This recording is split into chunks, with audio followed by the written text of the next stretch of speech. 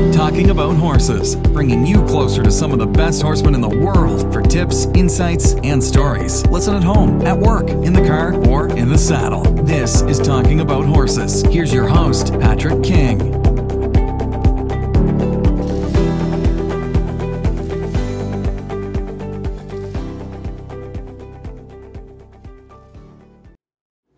Hey there, gang. Patrick King here, and I want to thank you for tuning in for episode number 27 of Talking About Horses. Today I'm pleased to be joined by one of America's most respected horse trainers, Charles Wilhelm. His extensive experience spans 40 years of training in dressage, working cow horse, reining, western pleasure, and trail. He's known for his superb skills in communicating and motivating people, as well as his natural abilities with the horse. Charles is one of the few trainers specializing in reschooling horses with problems. He also offers performance training, including western pleasure, cowboy dressage, and ranch versatility. Charles, thank you so much for joining us. Well, thanks for having me. Oh, awesome. It's great to have you on the show. We were chatting a little bit before we went live here that you and I have never gotten the opportunity yet to meet. And I know you said you've been kind of on the circuit, and I know I've been on the circuit for a number of years now. So it's great to be able to connect in this way, even though we've not yet met. Well, it's better than nothing, It's making that connection and meeting people in our same industry as you are it's always a good thing, I love sharing ideas with other people, and you know what? We don't have to always agree by what everyone does or doesn't do, you know what I mean? So, yeah, absolutely. But it's good to connect. Yes, absolutely. No, and I appreciate it very much. So for anybody in our audience out here that doesn't really know you or maybe hasn't heard of you, can you give us a little bit your history with horses? Well, I think I'm kind of like a few other trainers around, all started out with a passion with horses. My first introduction was with actually he was more of a cowman more than do with horses. And he had horses, don't get me wrong. And he started his own horses. In fact, he was starting his own horses at 74. His son was big into the horse industry, but I think where I learned my work ethic was with his father, Clarence Chown. Senior, and so we're always fixing fences, and you're up early in the morning and you work all day, and then I was introduced to his son. He came down from Northern California, and that's where I got involved in horses with him. I was with a single mother, and he actually would act as a guardian for me. I didn't have a father at the time, and that's where I actually was introduced to the Lord and accepted the Lord as a teenager. And so that's kind of where it all started, and thank God the Lord had his hand on me and guided me to the right people, because with those two people, which is a big part of my life, and Roy Rogers and Gene Octrees, which part of my heroes. Yeah. That's why I'm here today. Oh, that's fantastic. That's awesome. So that was Clarence Chown, you said? Chown. C-H-O-W-N. Okay. Clarence Chown. Okay. And that was senior, and then he had a son, Clarence Chown Jr. Okay. Yep. Okay. And he's got some sons doing quite well in the equitation or roping world, and part of the horse industry as well. And Tommy Chown, he's Western Pleasure. Okay. Anybody out there is familiar with the pleasure world? He's been quite successful. Gotcha. And yep. So they all been doing good, and here again, those are all good memories. And of course, then you go into adulthood, and you get a family, and then pretty soon through life, you get to be 72 and kick back and relax a little bit and still enjoy horses. There you go. Good. So you started with Mr. Chown as a teenager. Yes. What got you starting into horses as a profession? How did that come about? Well, we always had horses, and I was involved in horses, went to a lot of shows, and was in the show world for a while. And then, I had to go get a real job because you was always told you can't make a living in the horse industry. Right. You know, of course, this goes back 60-some years, And I got married and had a daughter and had to go out and make some money. So I had to go out and get a real job. But always stayed in touch with the horses, always had horses throughout my years. Until about 30 years ago, I decided to go professionally. Had horse property, and that's kind of where it was. But what motivated me was I had open heart surgery, and I decided that I'd be awfully upset if I died and didn't do what I really like to do, and that's with working with horses full time. That's awesome. That's awesome. What was your job, or were your jobs before horses? Well, I was quite successful in the real estate. I had an automotive business that was quite successful. My wife was interior designer. Oh, okay. Was in probably 15, 16 magazines like see, I'm trying to think here, garden magazines, okay. Interior designs, excuse me. And so as I got busier, she left her job and supported me. Of course, then we, hit the road and in fact, one of the very few, there was only a few people at the time that were on the road. That was Pat Pirelli, John Lyons, Richard Schrake, and Lynn Palm. And I have to say, with Lynn Palm, it kind of is what kind of got me in touch with, because her background is that she likes to use the philosophy of dressage, and so I got a little taste of that, and I got to know her quite well. We never did anything together, but we got to know each other. And so when dressage trainer from Australia, my brain just went south. Major Miguel Tavora, which was underling of Una Rivera, I was told I should ride with him because we had a lot in common. And I said, well, I don't think so, because in the Bay Area, which is probably mostly hunter jumpers, stadium jumping, dressage, eventing, kind of like here in Aiken. And so anyway, I decided, okay, I'll go ahead and I'll ride with him. And I did, and he came to my place, and what I was impressed with, not only with him, but his apprentice, I guess you would say, he was from New York. And Major McGill, he was from the Portuguese Army, and that's how he got the major, but he'd get on these paint horses of mine and make them look like different kind of frame altogether. And at that point in time, I was pretty good colt start. I mean, I was getting on colts probably before I could even hardly lead the darn things. I kind of push him in, drag him in, run him into the round pen, in about an hour and a half, I'm on him, Right. And the interesting thing about that, I was on him, but, sometimes you felt like he was on a cake of dynamite, So, so anyway, I was impressed with him, and I had a chance to work with John Lyons a little bit, and his was always on the, pressure release.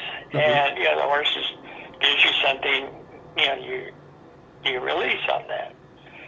And so Major McGarrett was kind of in that direction, but totally different equitation. And I was always thought I was a pretty good rider. You know, I'm used to riding fence lines, dragging calves, and, you know, whatever, and getting on a bunch of colts. But I realized then I didn't know nothing about riding. Yeah. You know, equitation. Mm-hmm. So he came over, you know, and he still comes over. I saw him just before I left, and I hadn't ridden with him for years. But he, you know, he'd be over 3 or 4 times a year, and doing clinics, and I'd ride with him. You know, he'd be here, you know, 3 weeks to, you know, to 6 weeks, and I'd ride with him almost every day. And I learned a lot, you know, and we got to talking, and I don't know if any of the audience or yourself, he says you remind me of Bouchard. Oh, okay. And Bouchard was really on to the release, you know, asking the horse gives you release. Mm-hmm. So I didn't know who in the heck that was, but later on, you know, I found a book on him. Right. And I read it, and it's not one of those books back in those days you pick up and you go through it. I mean, I'd have to literally read a page 2 or 3 times. Right. And go off and have to think about it, you know, because it just warped my mind, you know. Yes. They were written like college manuals. Yeah, exactly, you know, but anyway, and I share that book with people, but anyway, that person really brought me around to, you know, what equitation was all about, what riding is all about. And then, you know, then I ended up buying a place on the East Bay. I was in the West Bay, and we bought a facility. It was a hunter jumper barn, and they wanted a smaller place because he wanted to start training for the Olympics. And if you have a big place, you know, you probably understand, you know, and that's all you do, you know. So right. You're a slave to the ranch, which to me, I didn't feel like I was a slave because I enjoyed it. Horses is a lifestyle, as you know. Yes. And it's 7 days a week, you know. We lived on the facility there. So I started bringing, you know, it was dressage barn, and I started bringing in dressage trainers. You know, I had Charles Wilhelm come in several times. Stephen Peters, I got to know really well. Met him on the road, and he came to the barn and did clinics, and I learned a lot from him. What I liked about Stephen, you know, we all talk about natural horsemanship, whatever that means, you know. Right. I think Pat coined that phrase, and I think what he meant by it is that, you know, like it's been talking about for 1,000 years, you train the horse from the inside out. In other words, you work with the mind. And what I liked about him is because in the Western world, we think of natural horsemanship. But what I liked about him is not only was he a fabulous rider, he take these Grand Prix level horses, the 4th level horses, and they're all looking good. He'd get on them, and the whole world changed. Yeah. You know, I mean, it was phenomenal, these horses. But there was something really unique that I grabbed a hold of, and it really made sense to the rest of my philosophy that I was kind of learning all through that journey. He says, I make the correction and I leave him alone. You know, so I'd see if the horse was behind the leg, a little lazy to it, he'd ask and then send that horse forward. He'd make the correction and leave him alone. Mm-hmm. And so, you know, you learn from everyone. You know, I mean, I could watch you, I could watch the trainer down the street.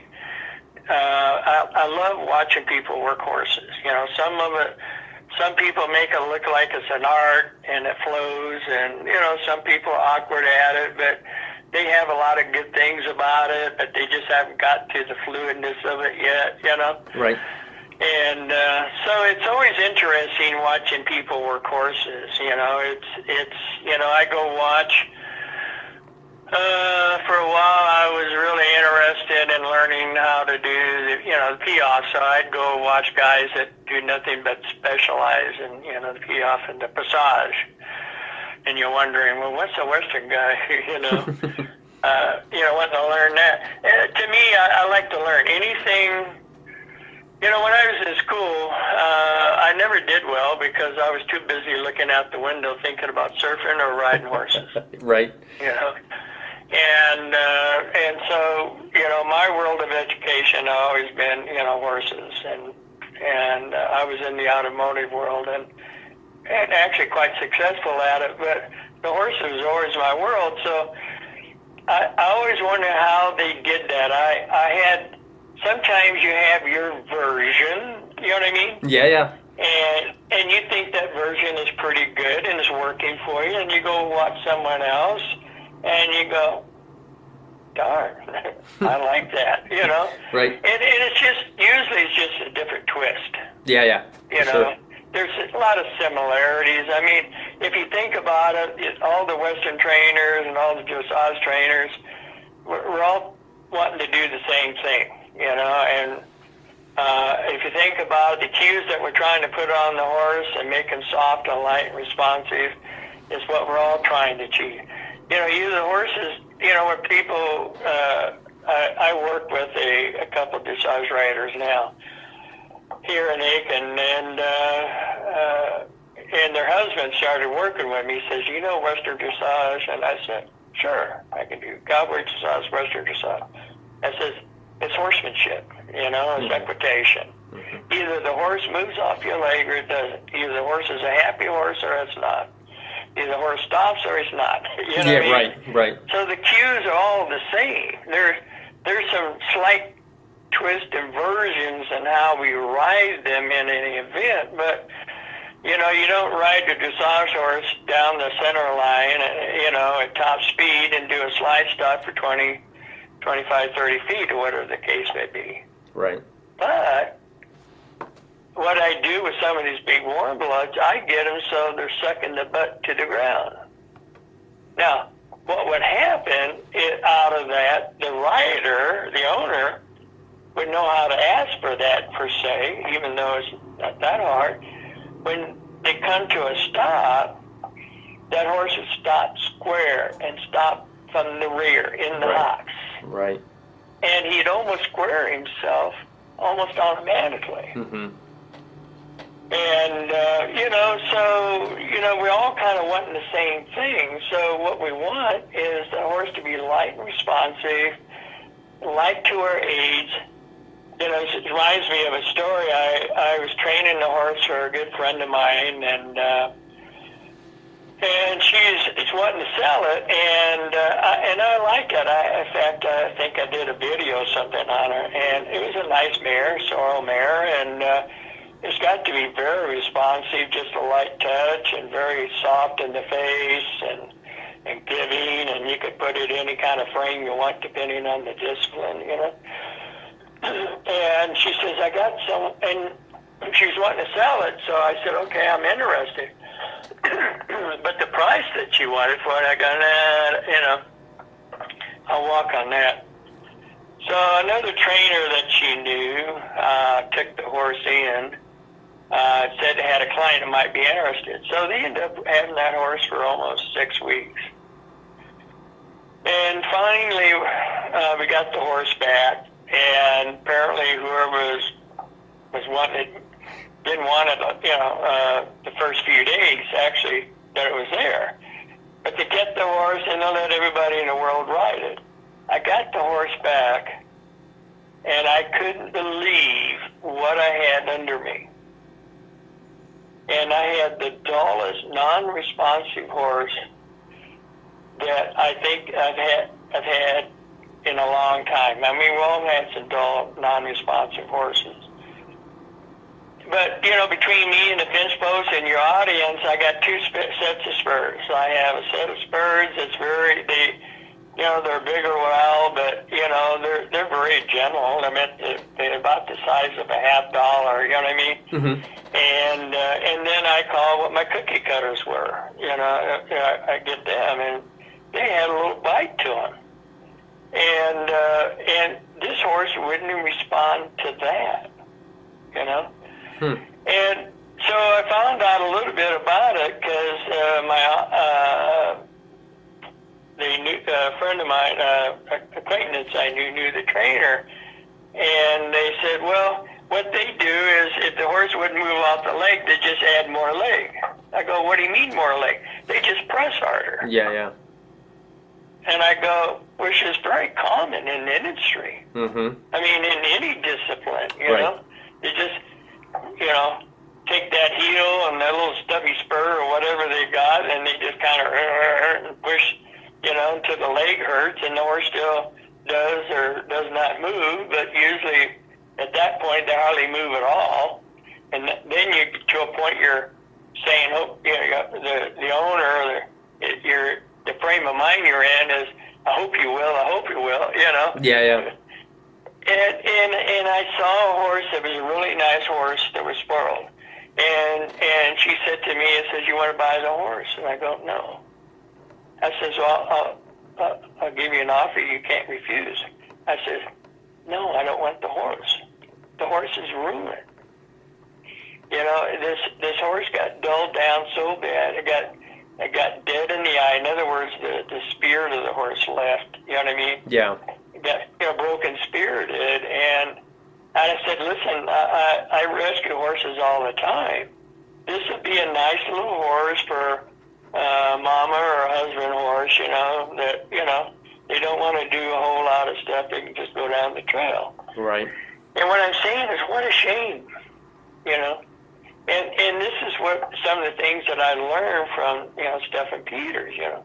Make a correction. Make sure the horse moves off your leg. And then leave him alone, Yep. you know. Yep. Get in and get out. Get in and get out, you know, not just a little pecking, you know. So these are things that you can learn from people, little things that people have that, you know, that you are familiar with, but they got a twist or something to it that makes a lot more sense, you know. And what it does, it makes your horsemanship even better. And in the long run, it's always better for the horse. I mean, that's what it's all about. You know, you don't like in the old days, you know, it's kick and spur, you know what I mean? Right. And jerk, I mean, that's how I grew up, you know. And in fact, I grew up solving problems. For example, my guardian, he used to buy horses, you know, anywhere from Arizona on through New Mexico and Texas. He'd buy truck and trailer because one of the things he did, he had the standing stud service, and he showed, but the other thing he did was he bought and sold horses. Well, you buy these horses out of the auction, but, you know, time you get them picked up and they go into, you know, trailers, and time you get here, you don't know what you got. So guess what this 15-year-old teenager did? That's what my job was. You were the crash dummy, huh? Find out. They bucked or ran away, or they were a nice horse, or, you know, I've had them jump over the feeders, jump over a 5-foot fence, and, you know, back then, you know, you was a kid and you giggle, oh boy, what a lot of fun, you know. But we had this one horse, and it came in, and everything, you know, you get on, and all of a sudden come along, find it, stop and rear up, you know. So we tried everything. We tried the, you know, rubber hose between the ears that had come up, you know, and bop it on the head. And we tried the balloons, break it, you know, the horse is getting light feet. You take the balloon, break it overhead, make it feel like it's blood or something, you know. We tried, if he reared up, step off and pull him over backwards, you know. And, you know, we tried all of that stuff, you know. Yeah. And so one time, this is what I was telling you earlier, what I do behind the barn, I do in front of people, but what I'm telling the audience and you know, here I am a, you know, 15, 16-year-old kid. So what I did is I took a 2x2 up on board. I had used the rubber hose because that's what, you know, I was told to do. Mm-hmm. And I used this tuber for. And when the horse came off the ground, I used it between the ears. Now, the thing was, that horse dropped like a sack of potatoes, and I just barely got off of that horse in time. And this was an area that made big changes in my life, even at a young age. And I thought I killed that horse. Yeah. But within a few minutes, the eyes opened, kind of rolled his eyes back before and opened his eyes and shook his head and got up. Mm-hmm. And that really made a big impact on me. And I realized back then, I mean, I'm 73 and I was 15. Not quite 60 years ago, I was thinking of this stuff. And I knew something had to be different. Yeah. Because I'd gone through all the other stuff. Now I get ran horses in, and you can usually figure out what the owner's been doing, Right. by what the horse is doing, Right, for sure. And because now you're a lot more in touch with this natural behavior. Mm-hmm. You know what people do to push that horse in that position, not knowingly doing it. Sure. Just lack of knowledge. Yep.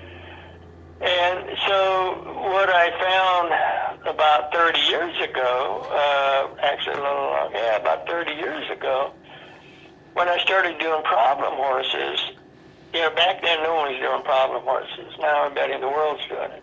Right. But I used to try to fix the problem where the problem was at. And what I realized, the only way I could fix the problem is start from the beginning. Yeah. It didn't make any difference what the horse knew or didn't know. You had to start from the beginning. Was he halter broke? You know what I mean? Mm-hmm. What Right. was his attitude? Did he have a good work ethic? And if he didn't have a good work ethic, you had to teach him a work ethic.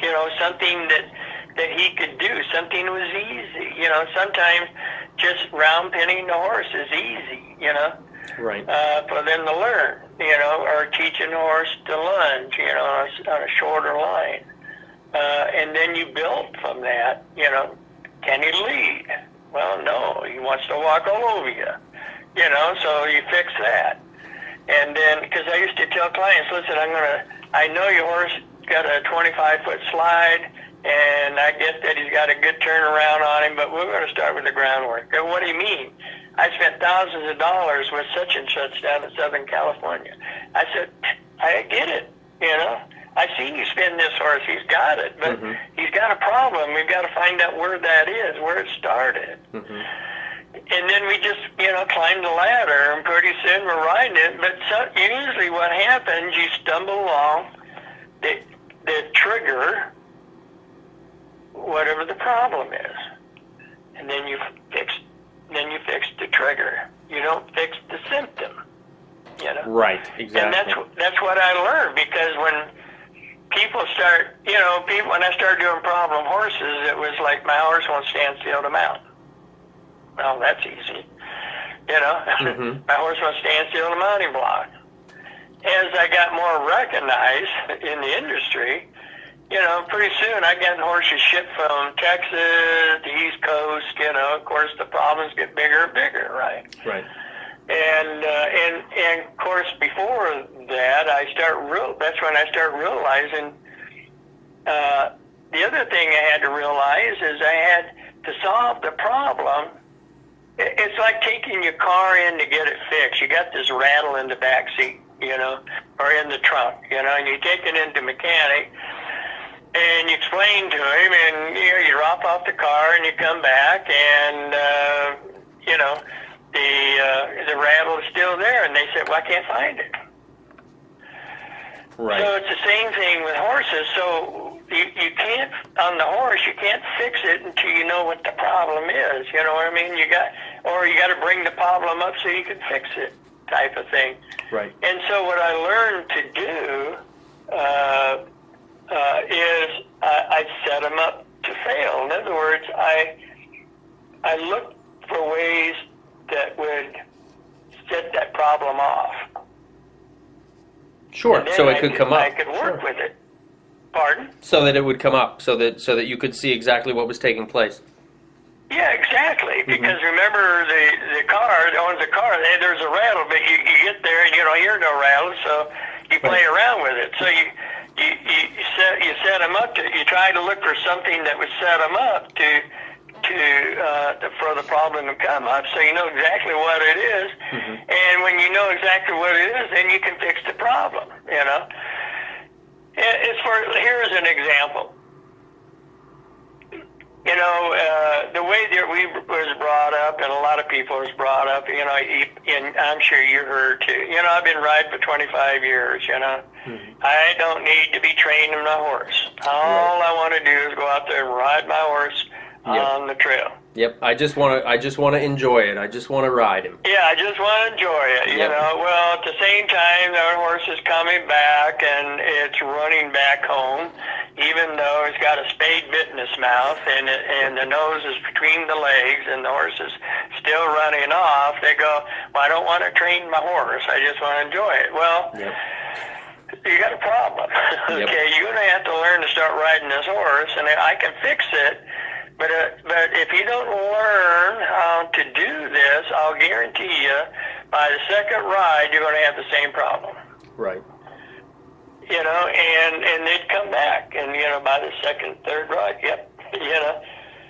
So the thing is, this is what I'm trying to get to.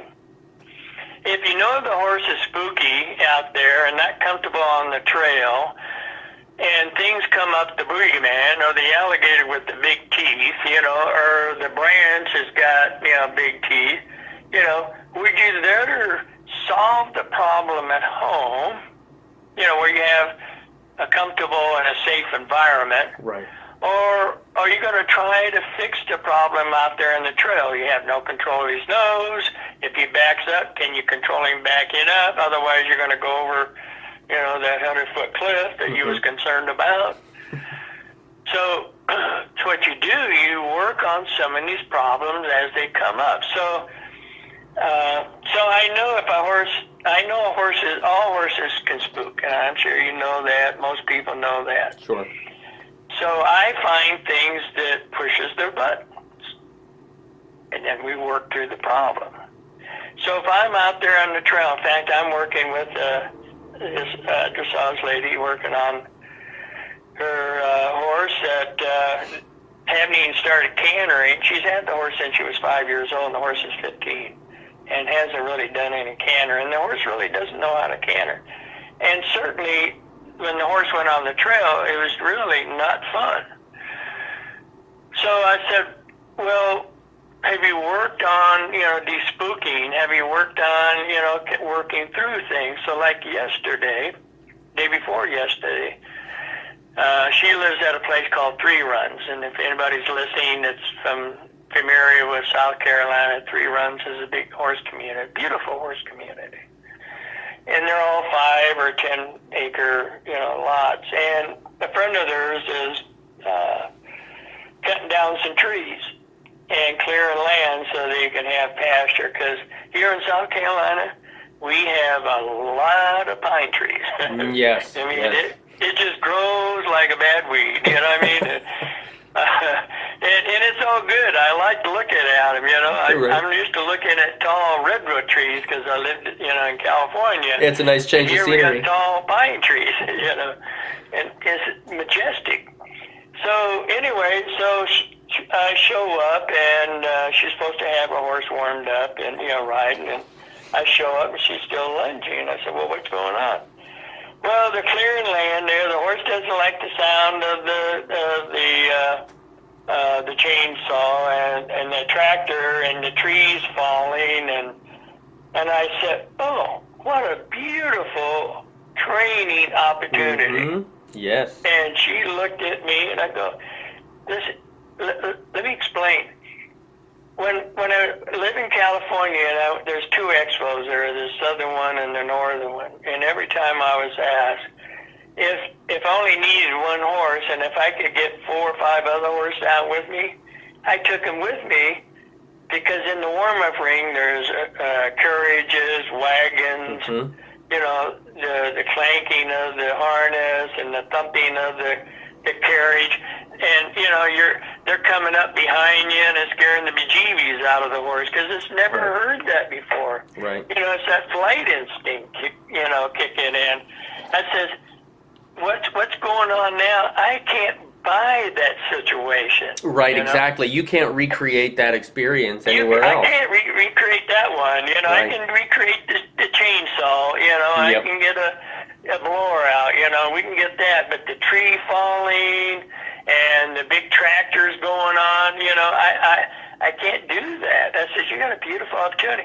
I said, think about it. Because she goes, well, I don't think I want to ride today. And I go, well, you don't have to ride today, you know, but why don't we take advantage of this opportunity and get it adjusted to it, you know, get comfortable with it.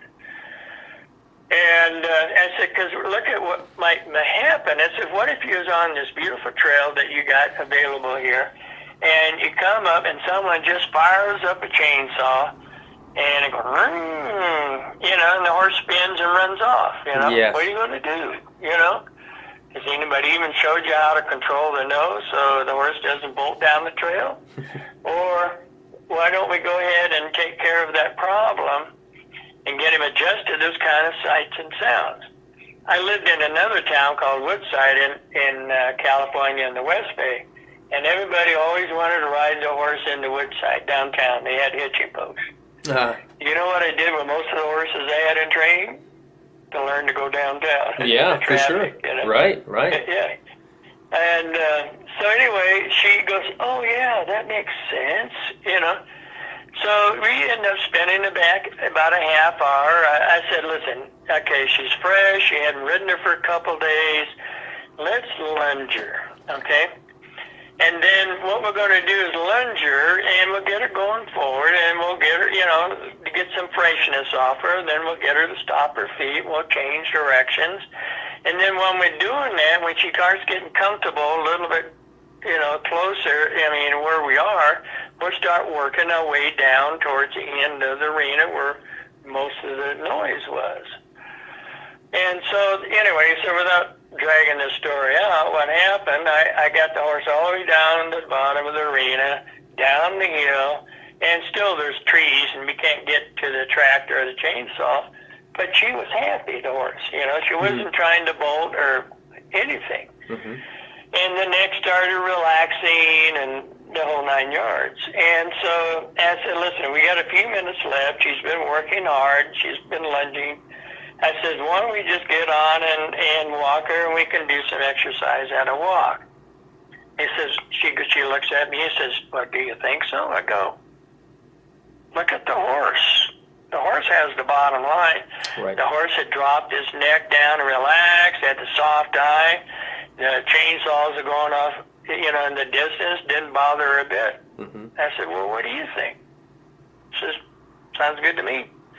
So we got on and walked around. You know, I told her, you know, only about 20 minutes because we already worked her pretty good. And then we ended up doing some trot work, and, you know, and I ended up having to go down the other end of the arena between the walk and trot work, you know.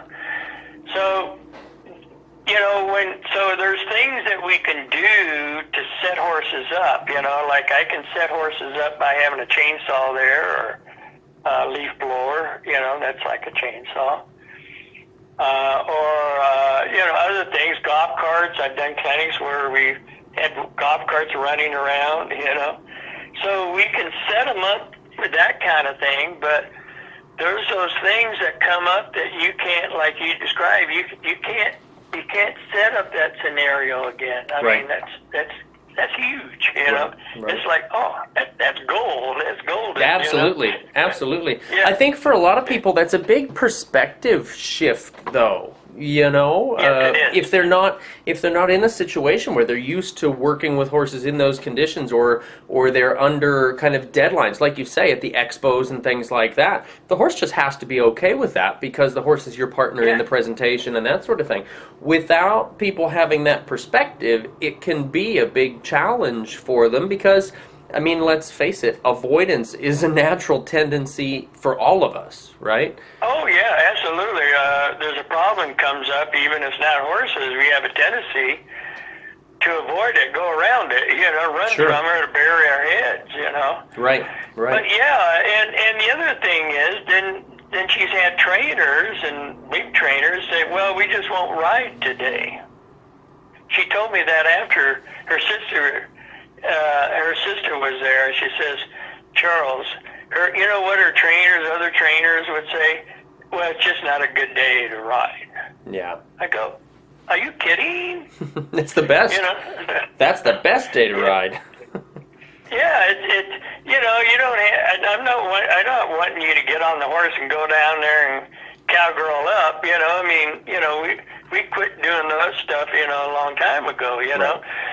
But there's ways that we can get them to get used to that kind of situation. So like you said, when you got a horse expo, listen, you got, I've had to walk down through stuff, Absolutely. And you're going, okay, Tenny, you've always brought me through before, but this is a new one. And Right. how you handle this one, That's it, right? You go past the clown making the balloon animals and the popcorn stand and it pops, Absolutely. And you get the crowds around it, Right. if you got a seasoned horse, that's not a big deal, but Right. That can be you're quite trying a to introduce situation. the horse, Yeah. Yeah. So, my philosophy is it doesn't matter what discipline. Let's get that horse trained. I like to use the term broke, but I guess, that's not a correct term these days. Right. But in my terms, a broke horse is a pleasure to ride. He's got a work ethic. He's happy. He's a happy horse. It's just the kind of horse that everybody wants, Right. And it's a happy horse. Right. Well, and that's a horse that has emotional control over himself. Exactly. Right? I feel like that's a big difference with a lot of these horses that we might call, quote unquote broke versus the ones that maybe we would call not quite. They have emotional stability. Right. And I think a lot of that is because of those experiences, because of the opportunities to present them with those experiences, just get them out there and get them exposed. Yeah, like I not too long ago, I did a new DVD on despooking, and one of my clients had bought a reined cow horse from a friend of mine, and it had some good training on it, and there's always something you can do with it, tighten it up, but I used it for the video because in the arena, doing cow work, going down the fence, this mare was bold, I mean, bold, it pulled right into a cow, and, it didn't bother it a bit. But take it outside the arena, they're snorting, They wouldn't know how to go on the trail, forever, But they don't have to, a lot of people don't do that. They just stick to the arena. Right.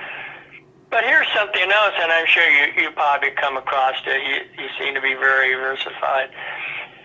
The thing is that I've had a friend of mine come up to Southern California and work with me to get his reining down and the reined cow horse down. And he says the trainer I work down there with doesn't want me to take my horse, out on the trail.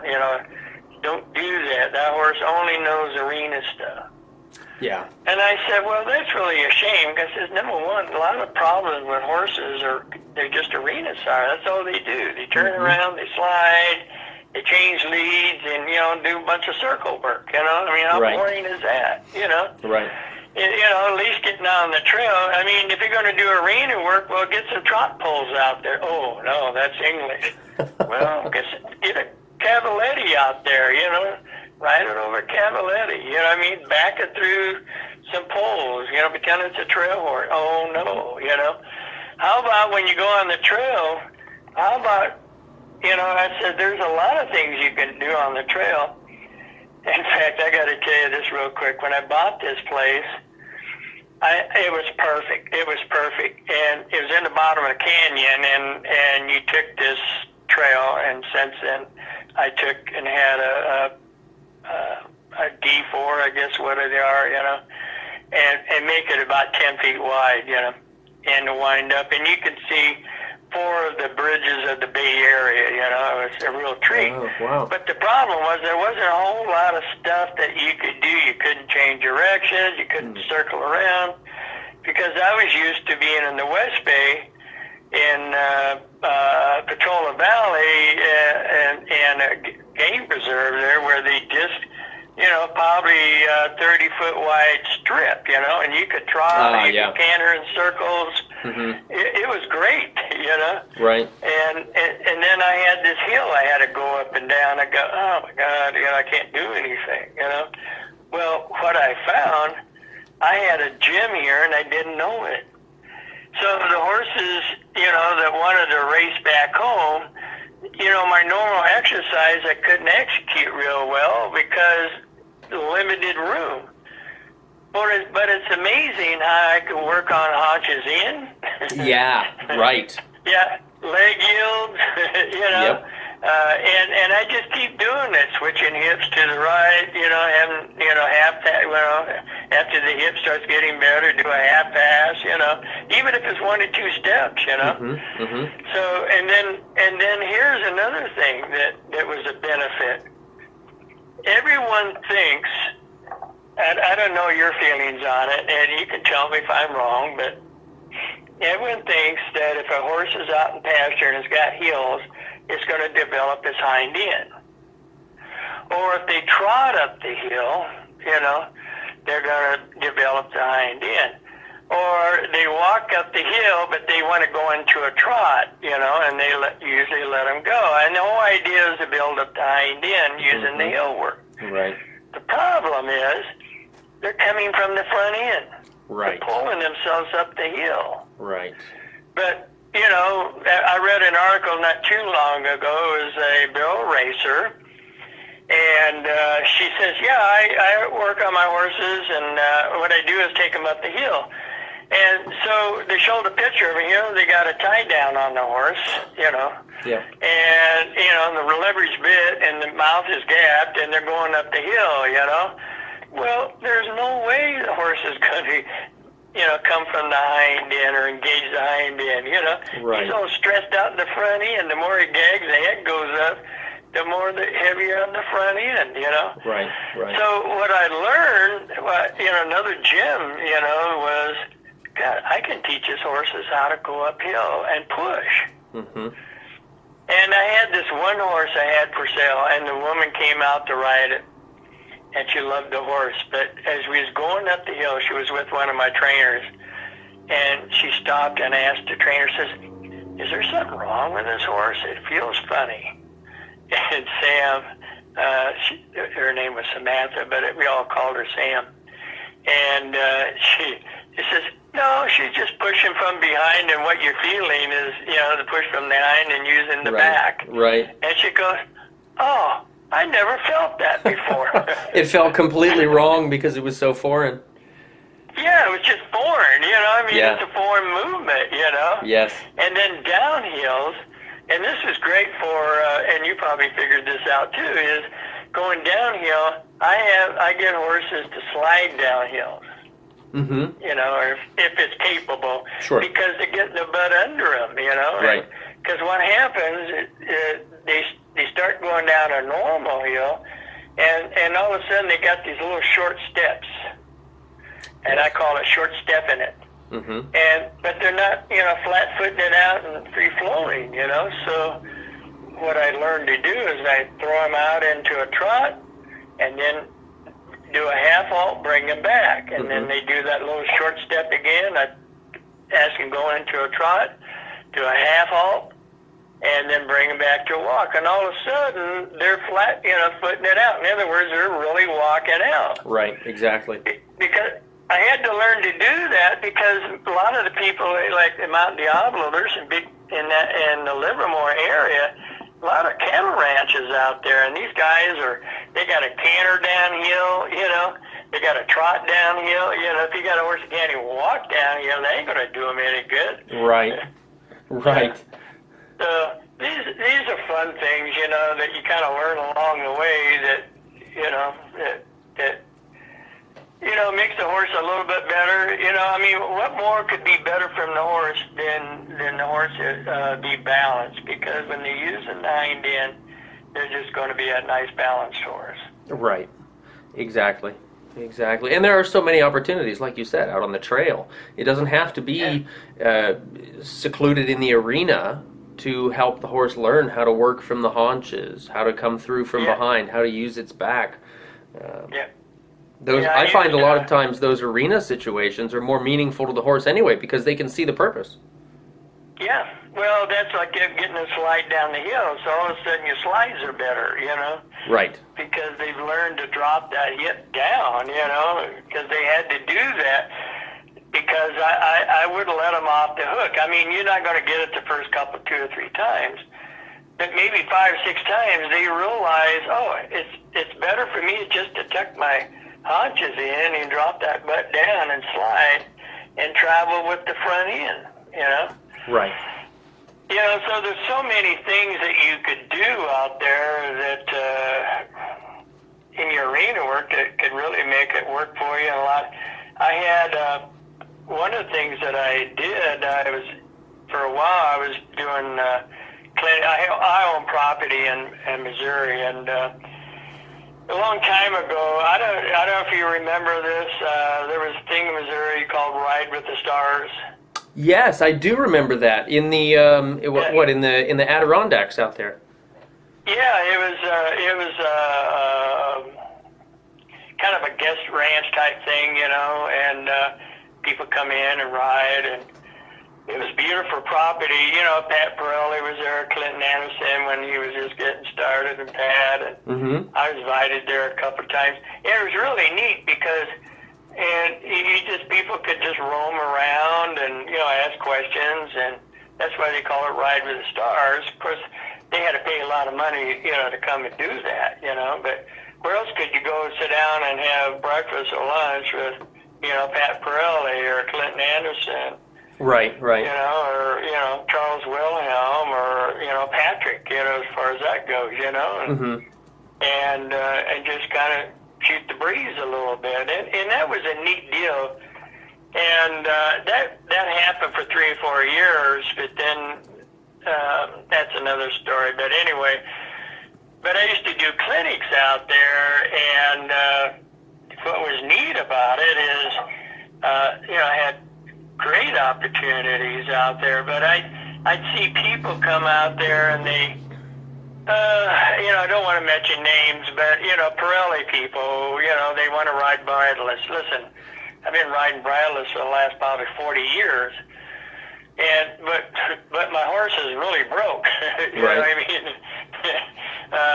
But I'm just going to say there, Charles, I'm just going to say you didn't do a very good job of not dropping names there, or not naming names. Oh, good. But you know, it's okay. It's okay. When it comes to these discussions, it's just reality. Well, there's no knock to it in a sense. It isn't Right, sure. Because they get excited about the horse, and they found that they could learn to ride bridleless. You know what I mean?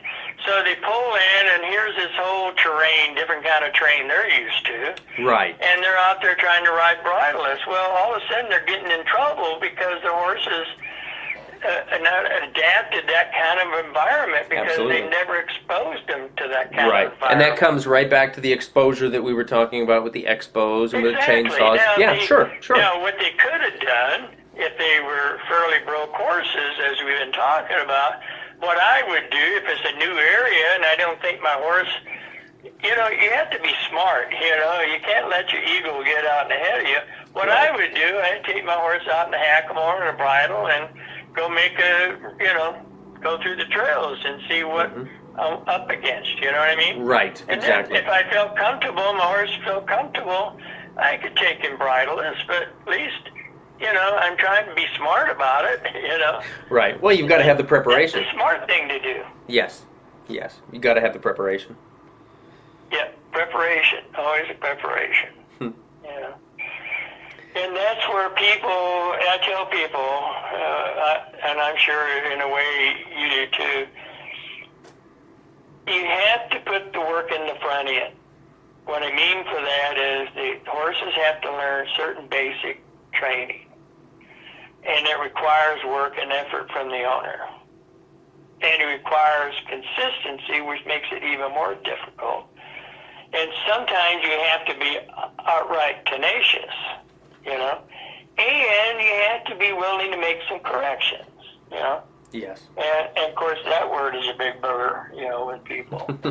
Correction doesn't mean a ball bat or a 2x4 like I did on a horse, Right. But if the horse, here's something I learned a long time ago, leading, growing up and, all the guys, the philosophy was, if you're going to be the leader, then the horse needs to follow you. Yes. And I agreed with that. I really did, until the third time the horse ran over me. And then I said, in philosophy, it's good, but in actuality, it sucked. And so what I did was I started teaching my horses to lead next to me. Mm-hmm.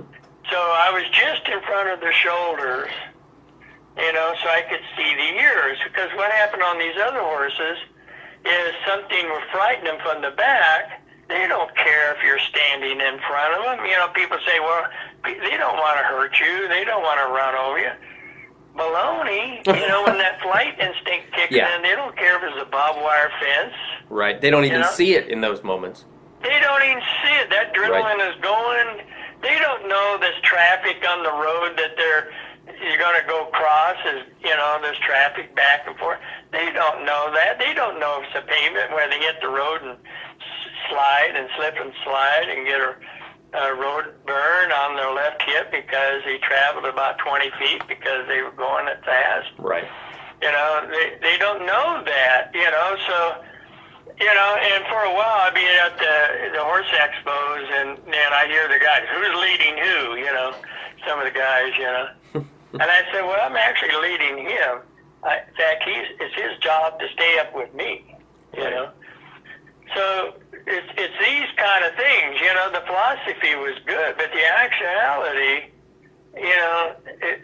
is not necessarily good, So these are hard lessons that you've learned and I've learned and, through the ways. And, I used to tell the people at the barn, I tell them a lot of things. You don't want to do this because such and such. And he said, well, how do you know that? Because been there, done that. Sure, right. Experience. It's happened to me. Yeah. How do you think I know? Yeah.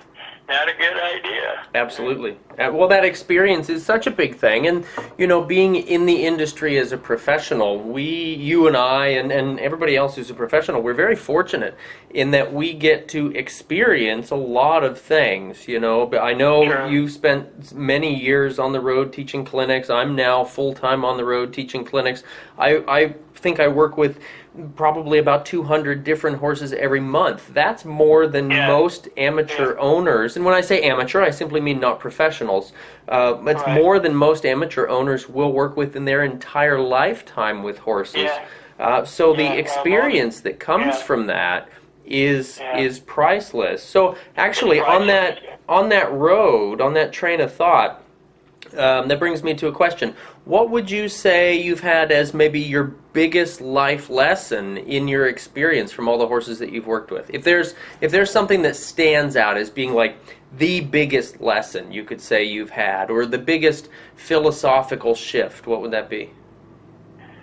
Well, I could tell you, this was a gray mare. You couldn't hardly get close to a saddle. It always bucked when you tried to cinch it. If you tried to bridle it, it'd just sling his head and cold cock you. There was a lot of stuff going on with this horse.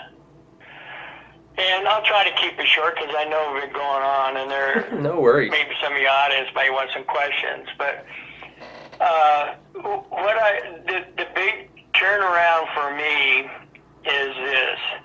Is that what would happen and I'd get this horse going, and we're making progress, and then we'd always kind of fall backwards.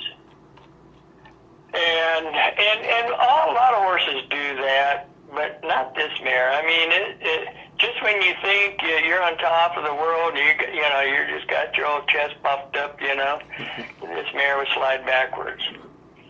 And to the point that usually when a horse is brought into me, I had a few horses that were in training all the time that we showed, but most of the horses that came in for training were, I tell people most of the time, the reality is your horse is going to be here at least 3 months, period.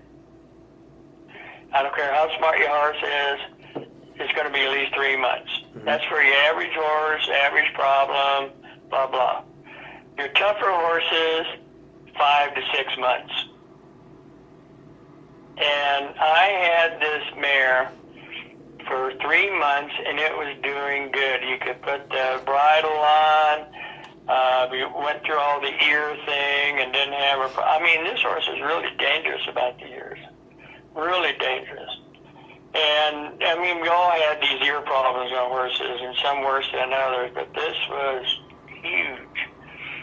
And we do fine, and then we could put a saddle on. I mean, you go up to it, you could actually cinch it up, and not explode. And then all of a sudden, and we was right at the 3 month thinking that this horse is going to go home. And then this horse blew up again. And I go, oh, that's what I'm going to do. What I'm going to tell the client. Right. So anyway, the client came because she was scheduled to come in. I said, listen, I kind of have my intuition here, and I says that we've had the mare do really good, and she knew she was coming and being involved in it, so it's not like she never saw the horse or got involved. I said, this mare, went backwards again, and I thought we had this solid. And I says, I need this horse for another month. I need it for another month. And she said, oh, okay, whatever you think, And what I learned out of this, in that month, we went through more hurdles, some more emotional drama, because a lot of these things, one of my clients is a psychiatrist, and so it's easy to talk about stuff like this because it's just people the same thing. People got baggage, horses got baggage, And sure. And what I learned out of this is because she spent another month, and in that month we went through a lot more baggage, some other things that came up, there are other trigger points. And what happened is that horse left, and it came back 2 years later. But it didn't come back from any of those two issues. It came back for something else. And it just started to develop, and she knew how to bring it and get it nipped in the bud. Mm. And what I learned about that is not to give up. Yeah. Not to give up. There's a way through. Now, on the back of that, I'll tell you, there's been a half a dozen horses that I consider non-trainable. In fact, that was a big deal for me, because I always thought all horses trainable. Mm-hmm. But I've come across some horses that are just not trainable, period. Either because lack of oxygen to the brain, like one horse that came in, she did running quarter horses, and she'd bring all of her horses to me. Okay. And get them walk, trot, and cantering and bathing and all that stuff. And then she'd go to her race trainer and just had to teach it to go fast. And I thought I had the best job, but, but anyway, she brought this one horse in, and she really liked this horse. And about 2 weeks, I called her up, and I said, you need to pick this horse up. She says, well, what's wrong? And I said, this horse is not trainable. there's something going on with it, you know, because I would work with her for 4 or 5 days, take 2 days off, you know, not work it with a couple of days, and I'd come back and we'd literally almost start from zero. Mm-hmm. And finally, after 2 weeks, I said, I think I could go on, but I don't think I'd feel good. I feel like I'd be taking your money. Yeah. And I'm not a person that gives up. I'm a German. I'm like a pit bull. You know? I just don't let it go. You know, that's my bone, and I'm not going anywhere. Right. And so anyway, she goes, because I said, you know, it feels almost like there's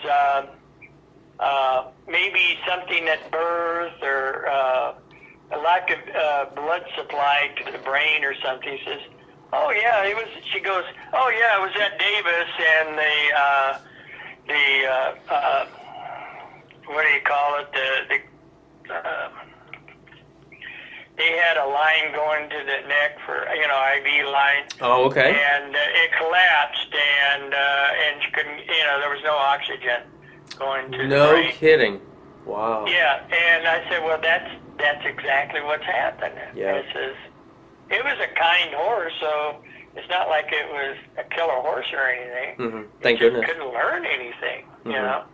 So she just took it home and made it a pasture horse, you know. Hmm. And I had another one that a fella, he ended up buying and brought it to me. I had worked with his couple of horses with him before. He bought it. He was in financially good shape. And he bought this horse, and I said, you need to do something with this horse. It took me forever to catch this horse, and he about tore the trailer up trying to get the horse in there with a bunch of guys trying to get him in. And I worked with him for 3 months, and then I said, listen, we're making progress, but it's been real slow. A lot slower, and I'm feeling kind of like I'm taking your money. And I told him, I said, listen, there's other guys out there, you know, you wouldn't hurt my feelings if you didn't think I was up to the task and you wanted to take him someplace. Mm-hmm. I don't have a problem with it, and I don't have a problem continue working with him, this horse. And she says, no, I know if anybody's going to get her done, you're going to get her done. So, a month later, I called him up and I said, this horse is not trainable. It is not trainable, you know. The problem is it was kind of the same thing as the other horse. We could get it further along. And it was always difficult working with his feet. It was always difficult in trying to get close to it. It always got better and better and better, but what he was going to do is just take it and turn it out. Well, this is what I said. Be honest with your audience, and I'll probably get in trouble for this. I said, we can continue on, which I don't advise. You could turn him out to pasture, make his life wonderful, you know, but the problem is you're not going to be able to keep him bedded, you know, like get him feet trimmed or anything like that. And the only other option is having put down. Mm-hmm. Now, I don't say that lightly, because right. I've taken horses in that people telling this horse needs to put down. Mm-hmm. You know, it's a rogue horse. I can't tell you how many times I've heard this, and how, you know, we can turn this horse around. But I've only said that once in my life. Mm-hmm. But this was a horse that he was not a happy camper. You know, I mean, if you could put him out in pasture. And then I've had people say, well, gee, you know, when he he didn't have to be vetted. You know, he didn't have his feet done before, and blah, blah, blah, you know. I go, well, what if he breaks a leg? Yeah, exactly. The what if is such a danger. You know, I mean, what are you going to do, you know? Yeah. You're going to catch him, and you're going to try. You got to get him so you can at least get him to a point where you can, you know, put him down because the leg's broken. Or if you got all the money in the world, you're going to spend a bunch of money putting in cash, and he's not going to handle that. Right. You know? So this is reality sometimes, and this is, perception, a lot of people don't want to look at, but. Right. And I don't either. Like I said, I've only said that once. And, right. And there's only been a few horses I said that's not trainable. And for, I can tell you, years. There's another thing that I've changed my mind on. I always felt that everyone can train their own horse. I no longer say that or agree with that. Why is that? Well, there's some people that have basically good common sense around horses and got the coordination and the common sense and the confidence to do it. As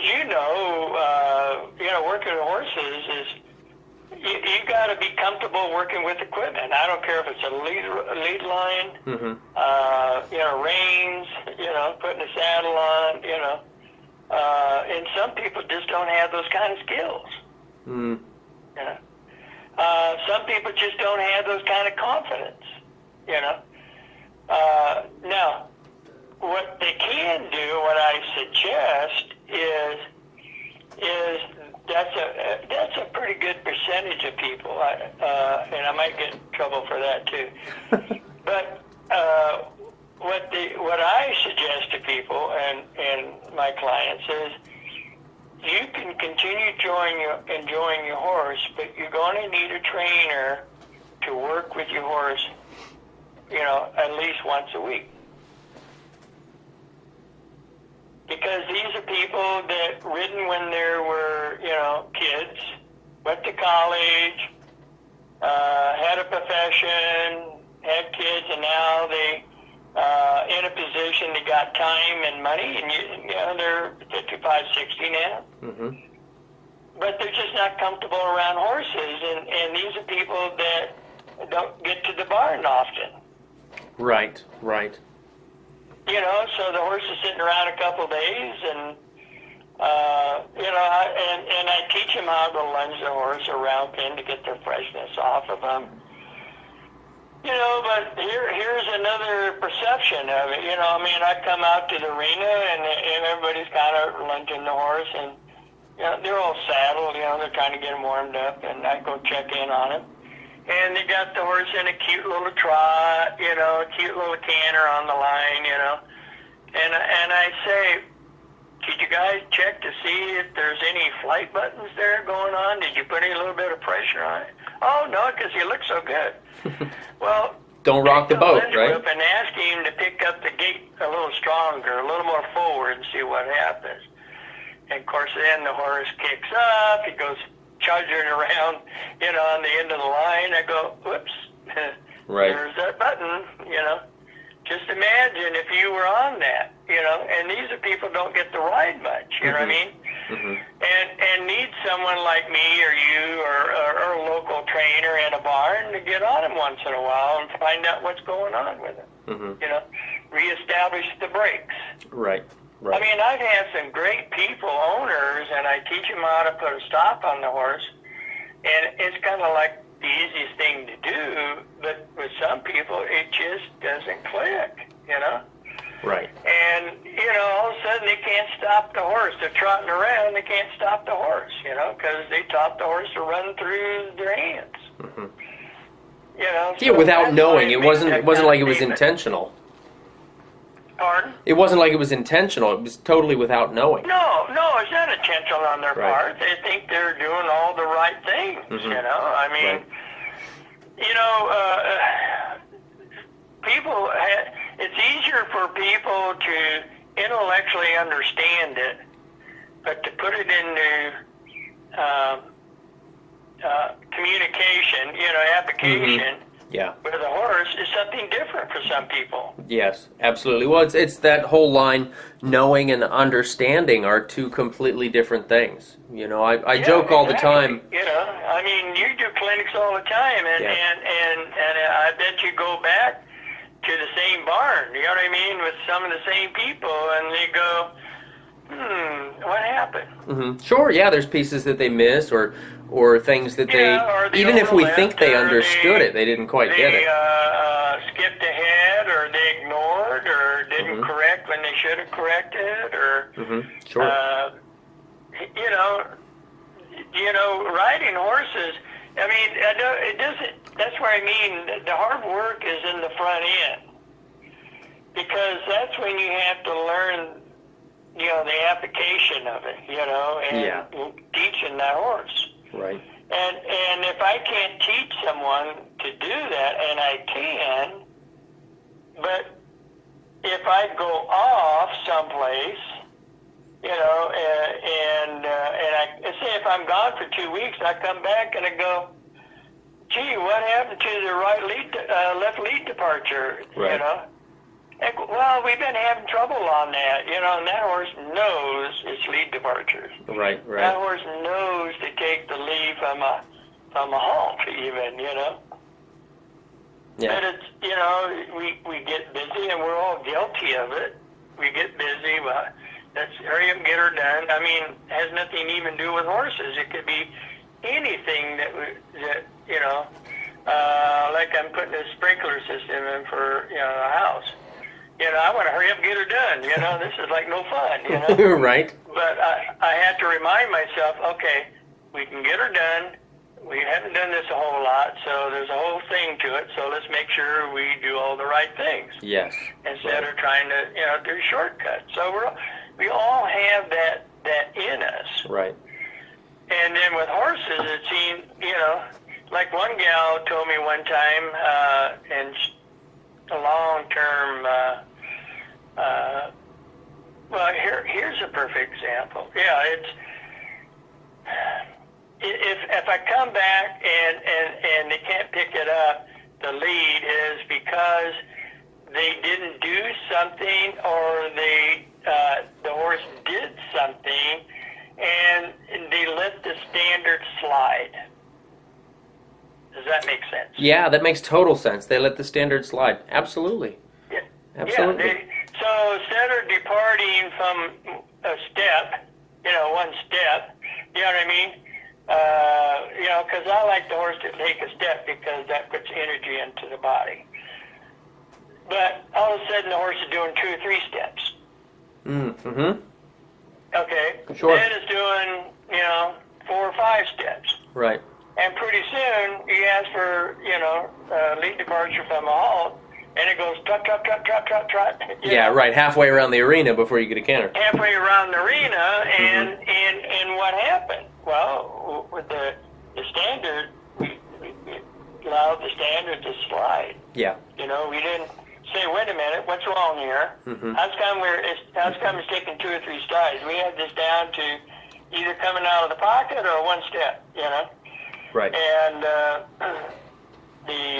so instead of working on it and recognize it when there was starting to be 1 or 2 steps, it got to be a problem where it was halfway around the arena. Mm-hmm. Right.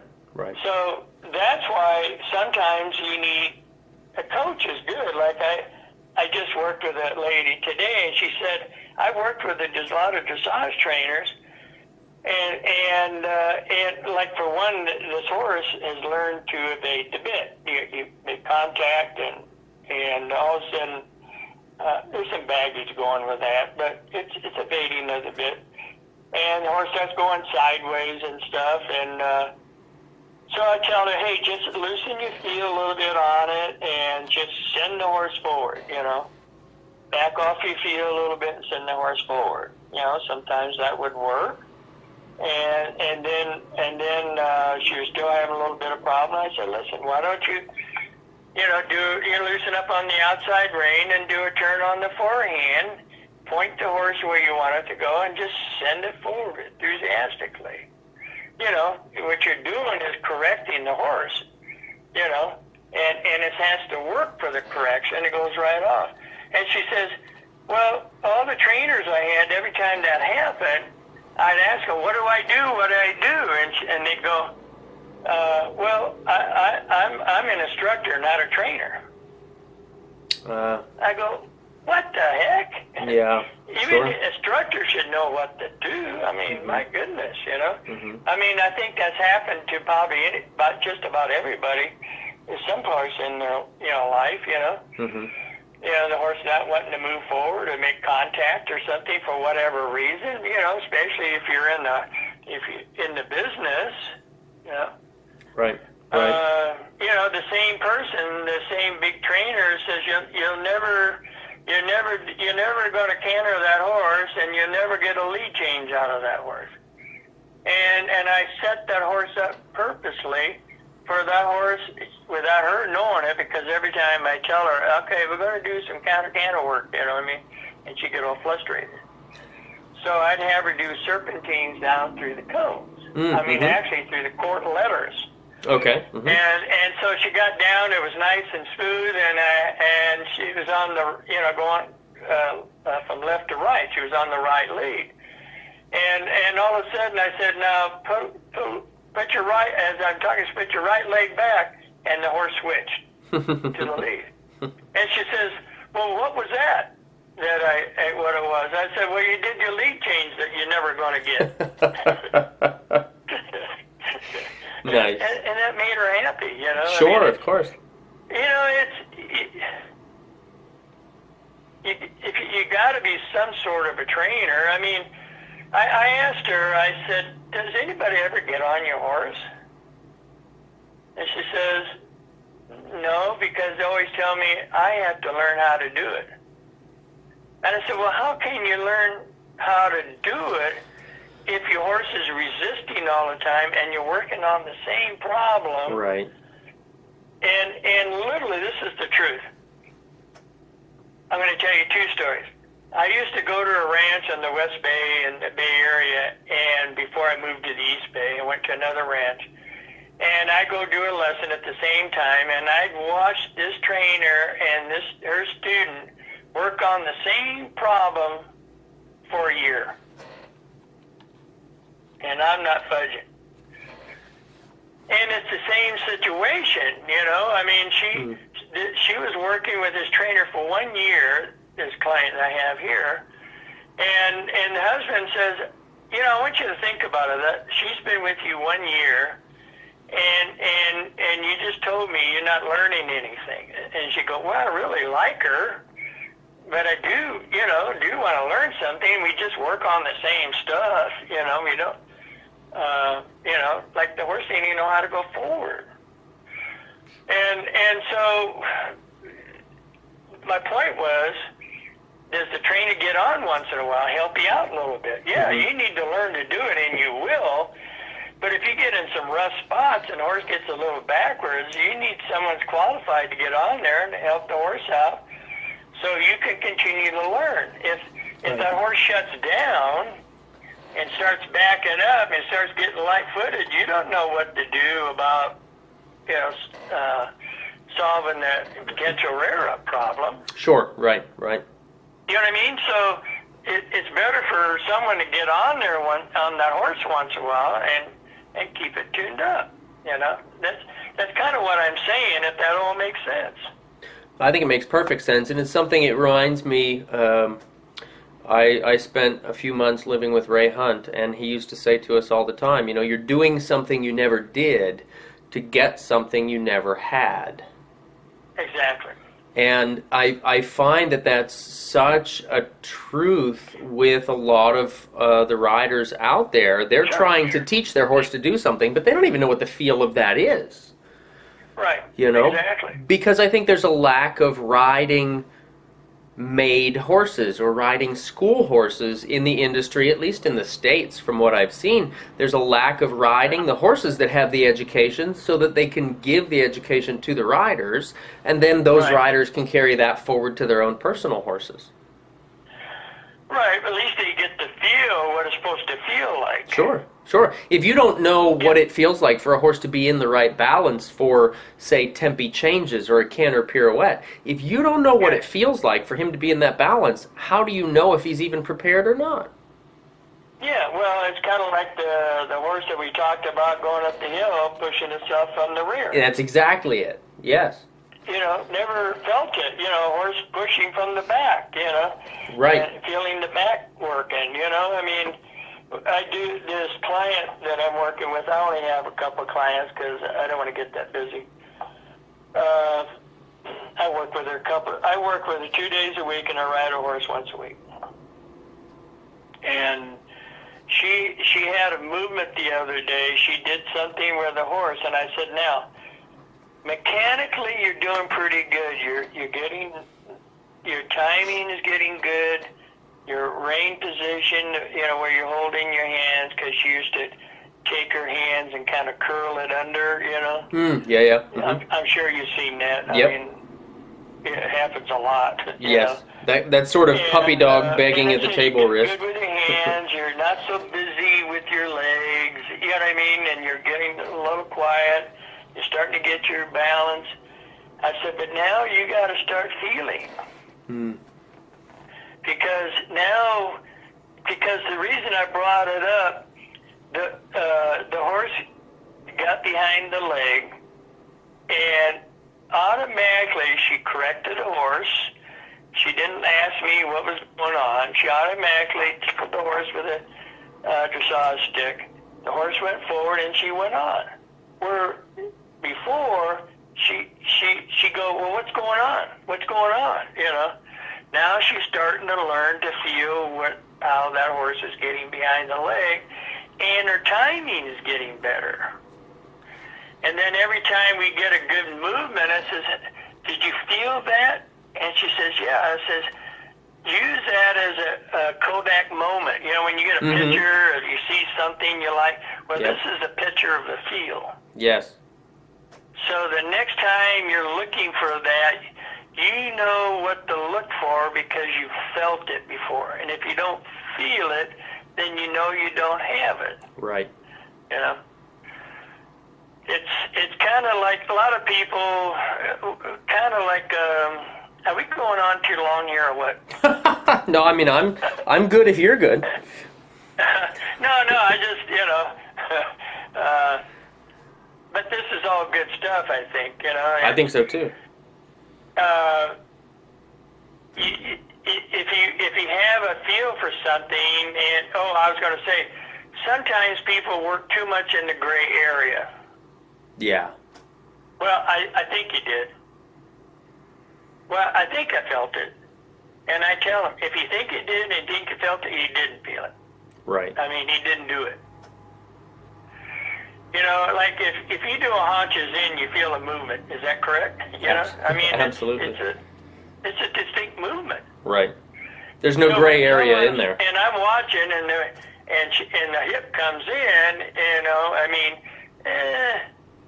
a slight try. It might be good if you're teaching the horse for the first time. You might, say, okay, I'll take that. You know what I mean? And you're going to start asking for a little bit more.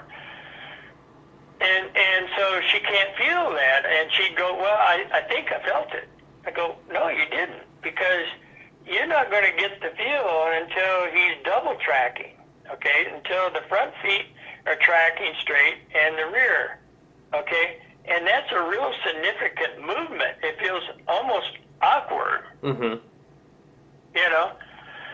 so if you don't feel that, then you didn't get it, And so, and to go, well, I'll never get it. Well, you're never going to get it if you keep saying you're never going to get it. Right. You have to start visualizing what you're doing.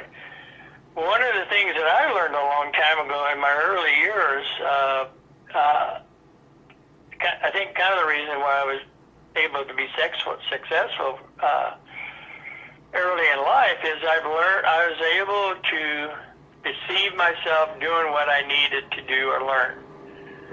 I projected an image, and this is what I want. I see myself doing it. And sometimes it's hard, but you have to practice at it. And if what I found, if you can't see yourself doing it or imagine yourself doing it, you're physically not going to be able to do it. Right. Whatever. What's that old line? Game. Train horses is a mental game. Exactly. What's that old line? Whatever. If you think you can or you think you can't, you're right. Yeah, exactly. It's exactly right. Yeah. There was a time where for me to do public speaking was, oh my God, ain't gonna happen. I remember the first time my first demonstration I did up in Sacramento. This 30 years ago. And I was always worried. I was panicking. And, I'm kind of a hermit type guy, believe it or not. Okay. And I got there, and there were 3 people. Thank God there was only 3 people. If I had 20, 30 people, I'd probably just lose it. I remember when people, I'd have to go out in the arena for equine affair, and I still do it. I get nervous, but I've been up where the stands are full. There's 25, 3,000, 3,500 people, But I find that just like horses, one step at a time. Yeah. When I walk out there at equine affair and the stands are full, and I take one step. Okay, I'm going to take one step. That's all I'm going to ask. And I'm going to take another one. Yep. And finally I'm out there. And then they come and bring me a horse because I've worked with a problem horse, and I never go look at it, just sight unseen. And actually, now I have a requirement.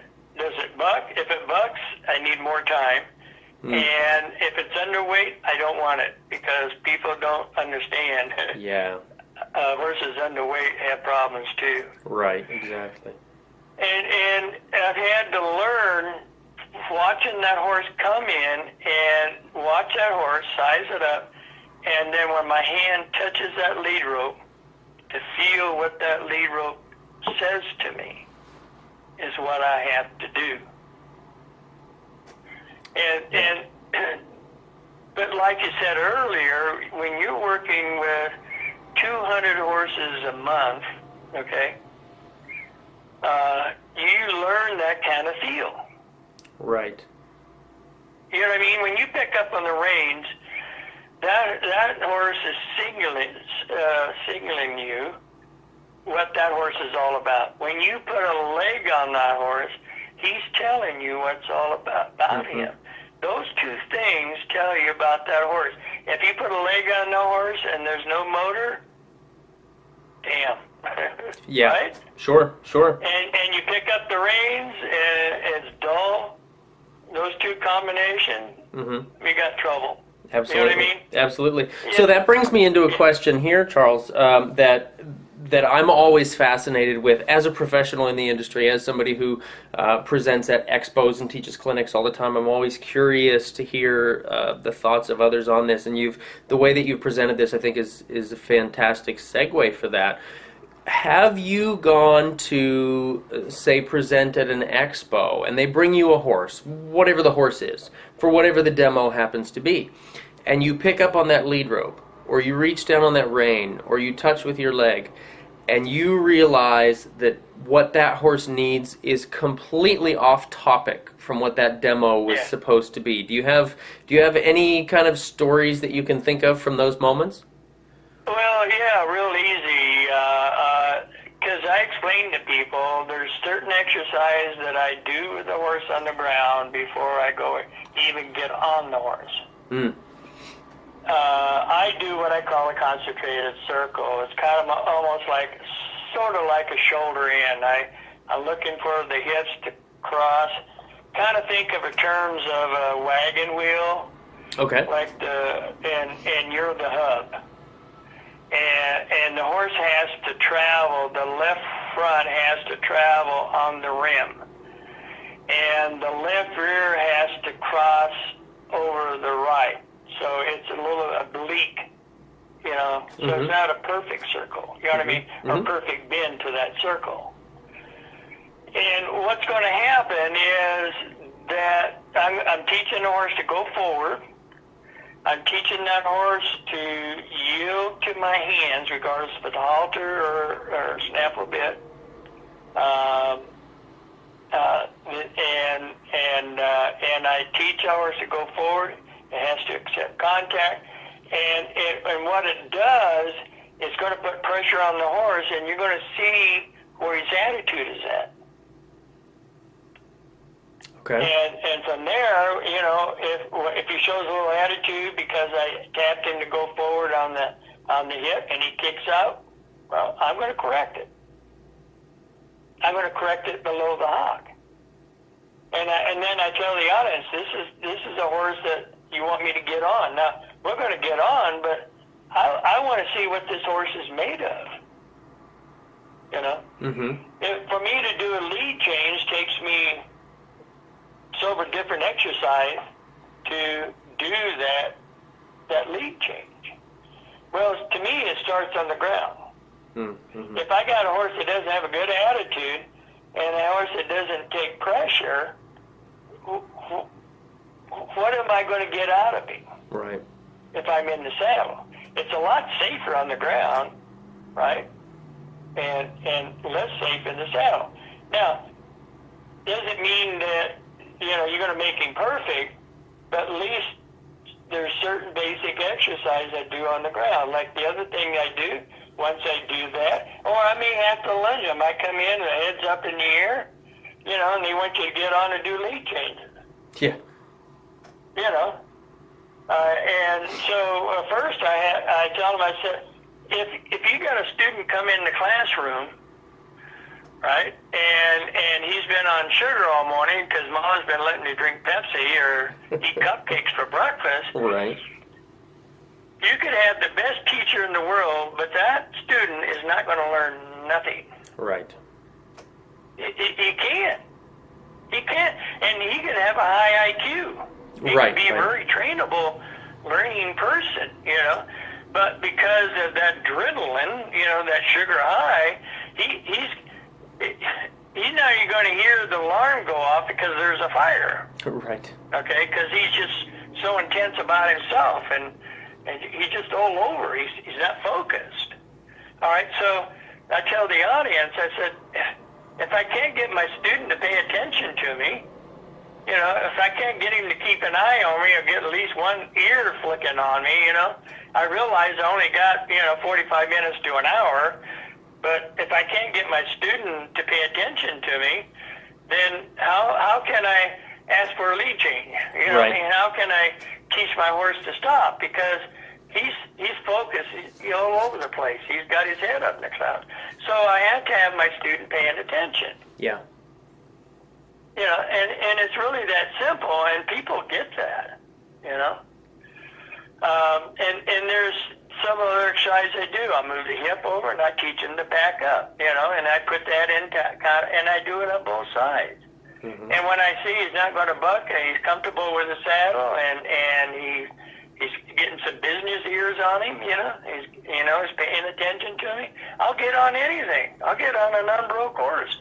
I've been on an unbroke horse, and I'm sure you have. It took me, I did a thing up in, where was it?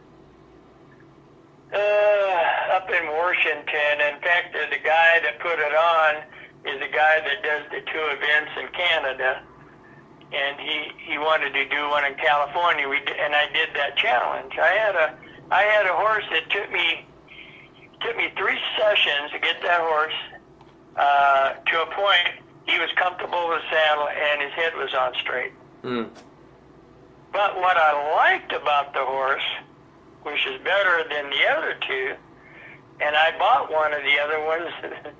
The other two were just like a black lab. Kind of easy going, whatever you want. Uh-huh. But they had no go. Mm.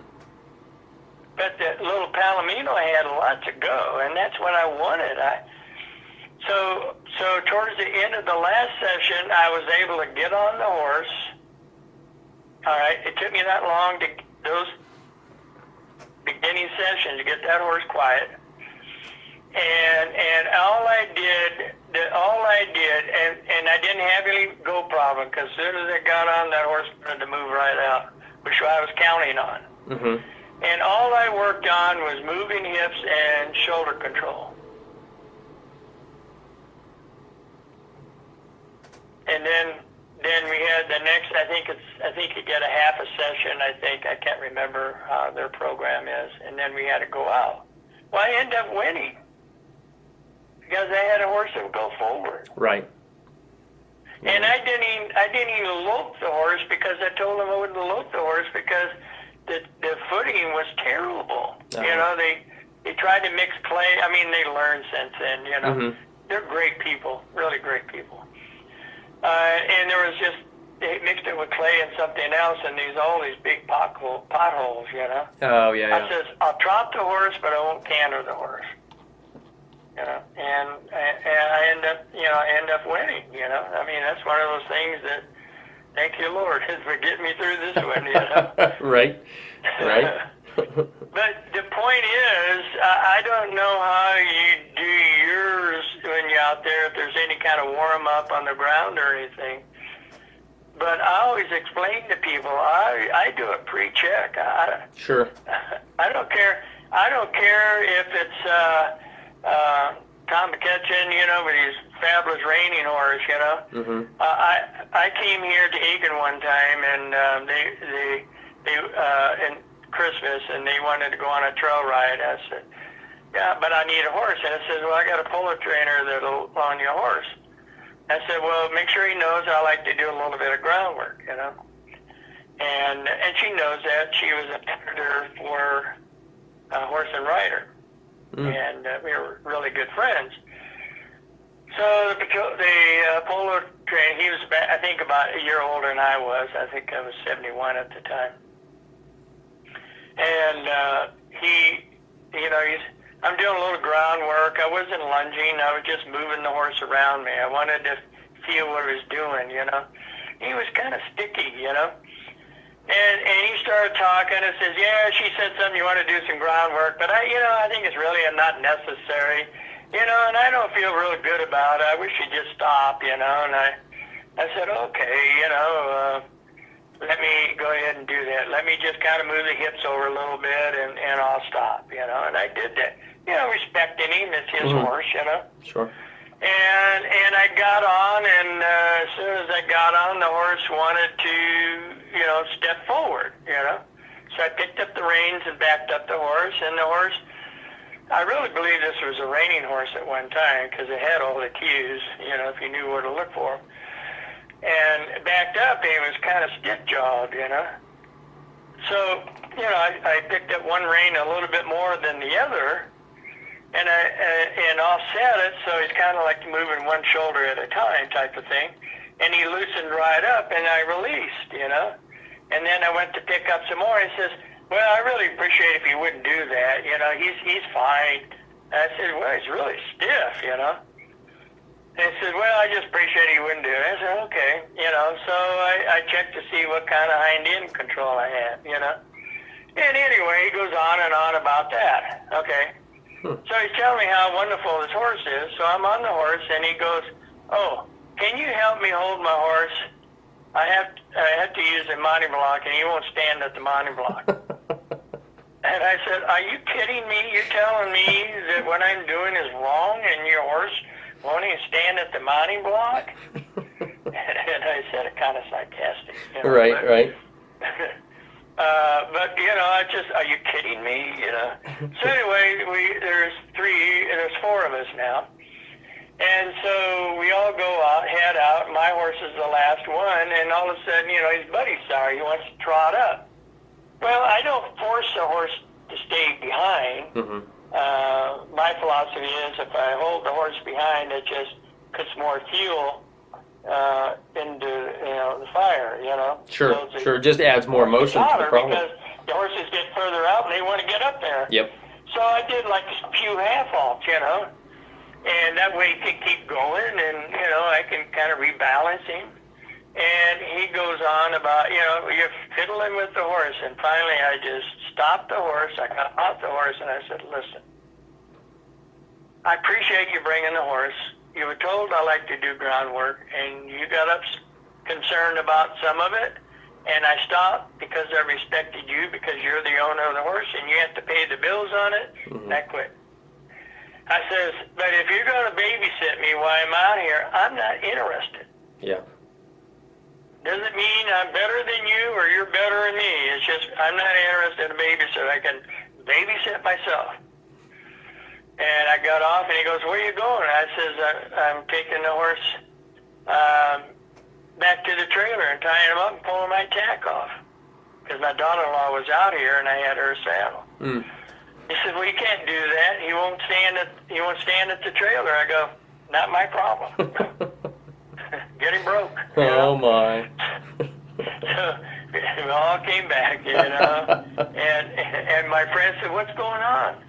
Because they were kind of ahead chit-chatting. Mm. And I said, the same story I told you and your audience. I try to respect and do all the right things, but I'm not interested in babysitting. And of course, my wife says, "Can't you just get along to get along?"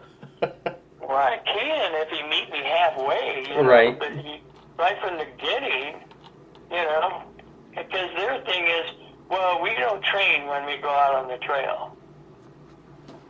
Oh and I boy! said, well, yeah, so you let them pull on your hands and you let them trot off. When you don't let them trot off, that's training. Right. So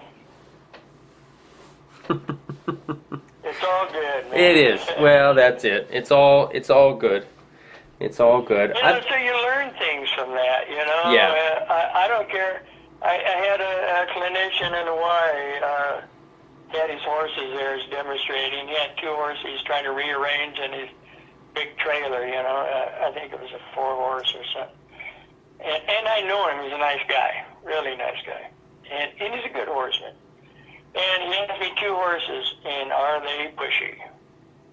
Mm. Well, I correct him, You give me a horse, and he's not standing still, I'm not going to let him walk all over me or bump into me. Mm-hmm. But I expect the same thing. If I give you a horse and he's not up to Sure. your standards, Right. and he's out of line, I expect you to take care of it. Mm-hmm. Simple as that. Right. Well, and that's all about the relationship in there. Well, it's a relationship with a horse. Mm-hmm. I trust if I'm going to give someone a horse, I'm going to trust them to do the right thing. Right. That's what I trust. That's the relationship. Right. Well, we've been going on here a couple hours. We have. Let's see. We do have 2 great questions from our audience. Okay. If you'd like to field those, here Sure. we've got. Let's see. Peggy sends in the question. I have a nervous, anxious horse. He was started by another trainer and pushed too fast with harsh methods. Is there any advice? It's her, actually. It's a mare. Is there any advice on getting her calm, brave, and relaxed? Well, that's a very honest question, but Peggy, you're not alone. There's a lot of horses out like that. And the good news, it doesn't make any difference to circumstances, and that's what I've found out about horses. It doesn't matter. Horses are wonderful to work with. If you give them another option that's better for them, they're going to want to take that option just because it's easier. The horse is nervous and anxiety for whatever reason. I have 7 personalities. I came up and I wrote it in my book. I wrote that book about 12 years ago, and there's 7 basic personality, and one of them I call Nervous Nelly. And that's these kind of horses, and what you have to work with, and if you're not able to, or find someone you can work with, is they have to learn. This is emotion. All this stuff, this anxiety and stuff, is all part of their flight mechanism. Mm-hmm. Okay, and it's come up in a different form of anxiety, but it stems from the flight, and you have to be able to work through that, and what we've been talking about earlier, sometimes when I get a horse like that, that's not paying attention to me, is kind of all over the place and a little jumpy. Number one, something you can look at, I don't know what kind of feed you're feeding it, but the first thing I would look at is the feed.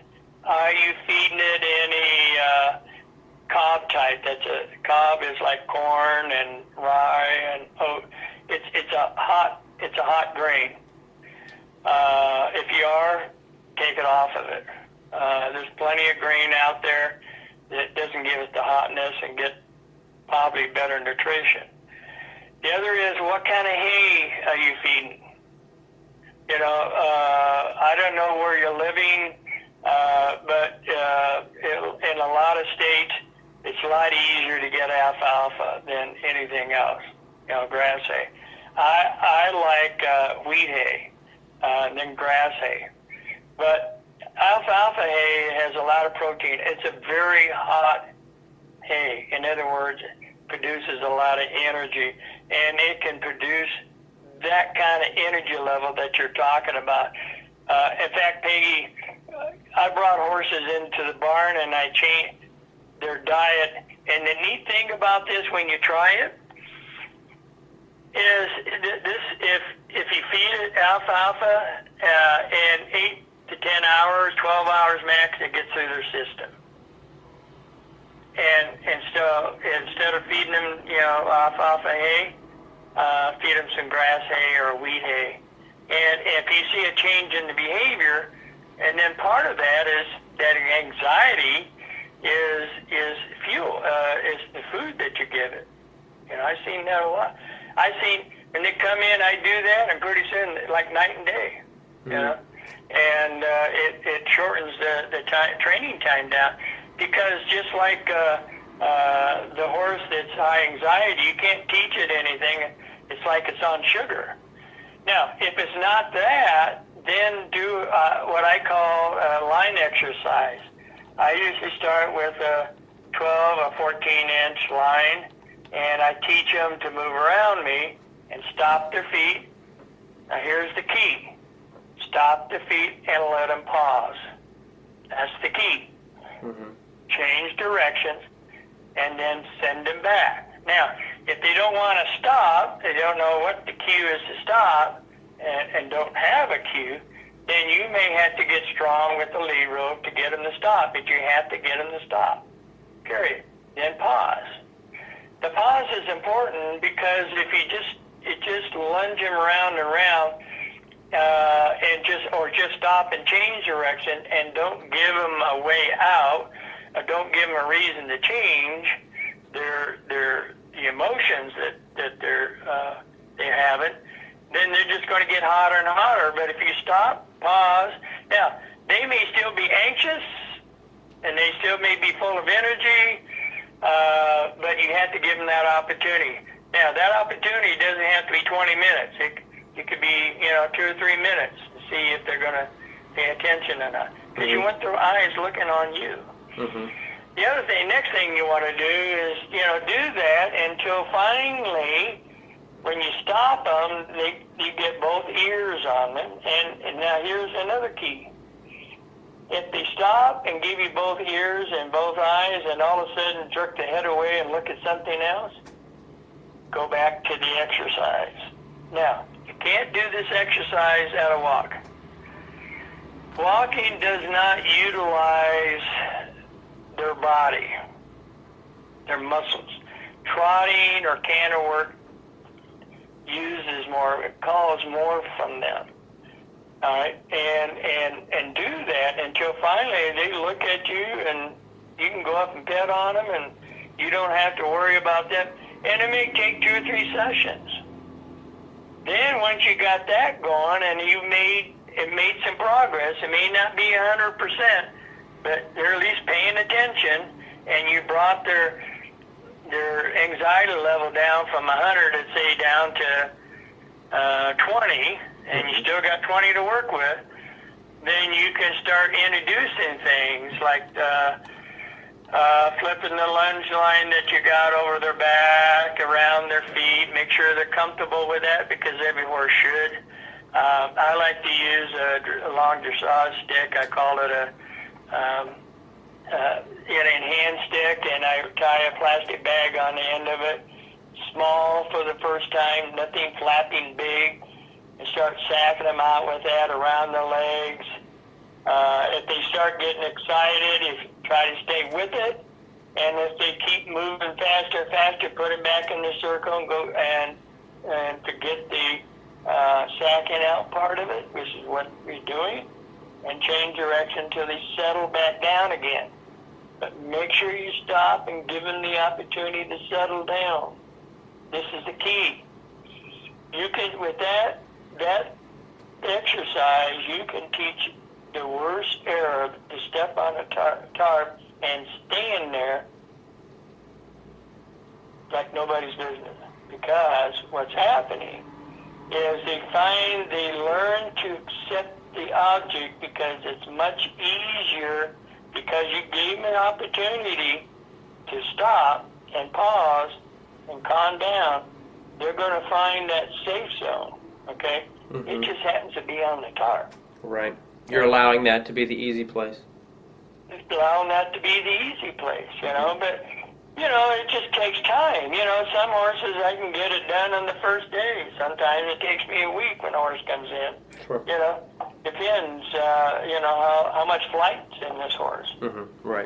But the first thing you want to look at is your horse's diet. And if you're feeding it a hot fuel or feeding it alfalfa, I'm almost willing to bet that's probably a lot of the big problem. Mm-hmm. I love that. Oh, sorry. See, it's like people that have trauma in their life when they're early. There's things that's happened to me in my early life that, I don't particularly fond of and bad experience. But what I learned, I can't live in the past. Right. The only thing I can do is go forward. And that applies to horses. Horses are more willing to go forward. They're hanging out in the past, and you can help them go forward. And that's what's neat about horses. They just have to have a way. I've gotten some really hot horses, and Patrick could tell you, I'm sure he's had them too, what you can do with them with a few simple principles. Right. The whole thing is you got to get them to relax, and that's your job, to get them to relax. Yes. And here's a tool that will help you. Absolutely. Well, and it's been proven that learning doesn't happen until relaxation comes into play. Yeah, and that's part of the training ladder of dressage. Exactly. Dressage is nothing but a trained horse. The horse has to be relaxed at a walk, trot, and canter. That, and you can't teach a horse anything until they're relaxed, and you can't perfect your gaits unless the horse learns to relax. Right. It's all part of the program. Right. Absolutely. Okay. So thank you, Peggy. Yeah, that was great. And I love that you went to the idea of nutrition to begin with and the feed to begin with, because that's a perfect segue also into the next question. So Shelby sends in the question that she's got a challenge with gastric ulcers blocking her successful forward training. And now the question is, ulcers or actual roadblocks in training? How do you know, and when do you decide if it's the ulcers, if it's the physical challenge, or if it's the actual training roadblock, if it's more of a mental challenge? Yeah. Well, it could be all the above. I just happened to go through this with one of my clients, and we're still communicating. She rides dressage, and she just bought a Spanish horse, and I started on the saddle, and then we found a dressage trainer for her because I wasn't going to be around. I was going to be on the East Coast. I'm trying to get her to move out here because the Spanish horse is very cool. But there's number one, do we know that it has ulcers? Okay, first we got to know that. Mm-hmm.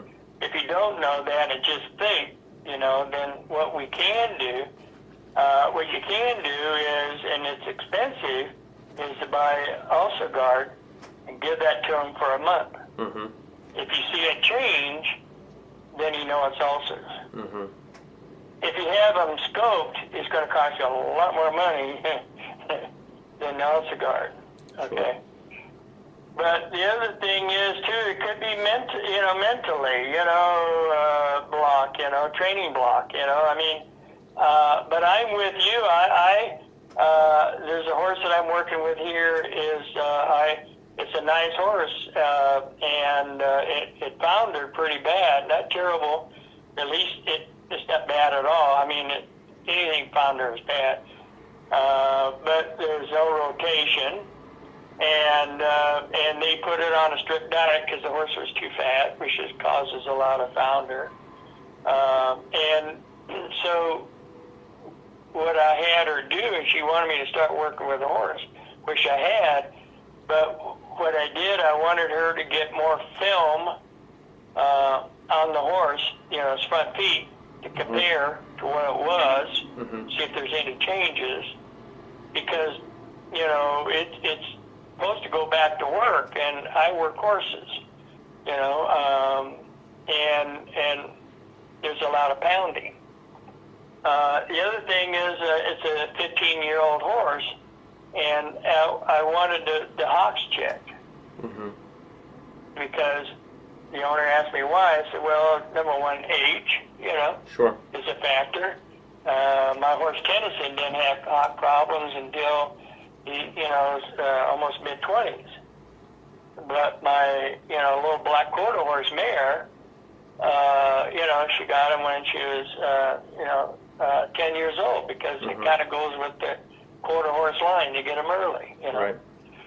Just part of the conformation, the breeding, right? So you always want to check medically first, and I'll tell you why. I had a horse one time. I did a clinic, Southern California, and one of the participants was riding in it, and of course I didn't know anything about it. It was Leopardon, and they just brought it from a place that was at a ranch for teaching the horse to go forward. It wouldn't go forward, and of course this was some years back, and I was a little cocky, and that's what happens when you're young. You get kind of full of yourself, and you think you're the world. And I'm just being honest. It's part of maturity. Sure. Right. Yeah, part of learning. And so this horse was in, and I can teach a forward cue pretty good. And and the whole thing is make sure you follow through. And so anyway, I get this horse, and she asked me if I would work with a horse in the clinic, and she was having difficulty. Because it's the follow-through. I ask, I insist, and then I demand. Now, I demand, could be with my spur, or it could be with a stick. I like using the stick because I can get further behind it than my spur, but I didn't have a stick. So I have good news and bad news. The good news, I did not draw blood. And the other good news is the horse walked, trot, and cantered. And the bad news is that about 6 months later, the lady said that she was having good success, but still having some problems in other areas. And they took it to Davis, and they did some ultrasound or something, and they found that the horse had a pinched nerve in his back. That's the bad news. Yeah. Do you realize how I felt? I felt terrible. Sure. And that's why it's important. Anytime a horse would come into the barn, if I had any, first thing I do is I don't do anything right away, but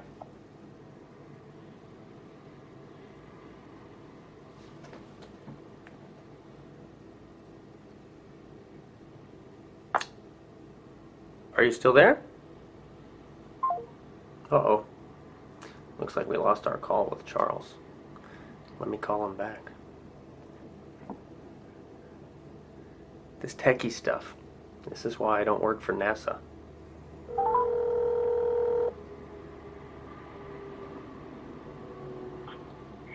hello. Hello, you hung up on me, man. No, it's technology. Right? Technology. I was just telling our audience, this is why we don't work for NASA. Yeah.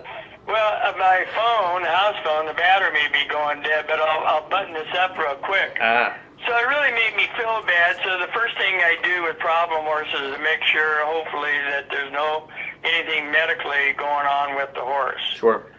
Before I do any serious training. I'll train to make sure they're safe around people until I can get them checked out. But you always want to check out the medical, because that was a hard lesson. And she wasn't upset with me when she called. She just wanted to let me know what was going on, and I appreciated it, because that was a valuable lesson. For sure. Well, the thing about those things, or those challenges, is that you don't know until you know. Yeah. So it definitely, I think it becomes important that we learn to recognize little signs, and sometimes there are no signs, just like what you're talking about, Yeah. And so it's... Yeah, the horse wasn't even cranky, Yeah, right. Very interesting. I think my phone is doing funny things, so maybe we ought to... Uh-oh, yeah. Well, let's wrap this up. Those were our 2 questions that came in from the audience there. So I've got our last minute... Guys. I've got our last minute wrap-up questions here. So, and this has been a ton of fun. Thank you, Charles. If there was one specific thing that you could recommend for riders to focus on as a primary means of improving their horsemanship, what would that be? Forwardness. Ah, nice. Okay. If you could ride with anyone... You can't do anything without forwardness. Yeah, this And is true. forwardness doesn't mean run away. And if you got a horse with too much go, then you're teaching the horse to whoa. Right. If you could ride with anyone, past or present, who would it be and why? Oh, God, I got a lot of neat people and friends. Ridden with a few of them. I haven't ridden with Craig Johnson. I think he's a neat guy. I think a lot of him. He is a neat guy. He talks a lot. I've had a couple people ride in his clinics in California. He's just a neat guy. I like his horsemanship skills. Probably the one bridleless ride I saw in an exposition, big competition. They did bridleless reining pattern. His shoulders never dropped. His tail, the tail was never swishing. And the change was clean because the shoulders didn't drop. Usually when you ride bridleless, what people don't get is when you ride bridleless and you're going to do a pattern, you always school with a bridle or a snaffle. And you're always schooling to keep that horse balanced and the shoulders upright, not falling out or falling in. And balance from front to rear, for sure. Right. And so when you ride bridleless, you kind of lose that connection to keep it upright. And he did a superb job, great job. Yeah. He's a great fellow. But there's a lot of other neat people. I've ridden with a lot of people, a lot of good people I know out there. I ride probably most people out there. Even you, Patrick. There we go. Even me. Good. Well, I look forward to the chance to do that someday. We're not all that far away now, Yeah, when you get down here, just let me know. Yeah, for sure. We're at least now on the same side of the country. Yeah, exactly. I guess I wore out my welcome on the West Coast, and I had to go to the East Coast. There you go. Yeah. So, what is your present personal definition of horsemanship?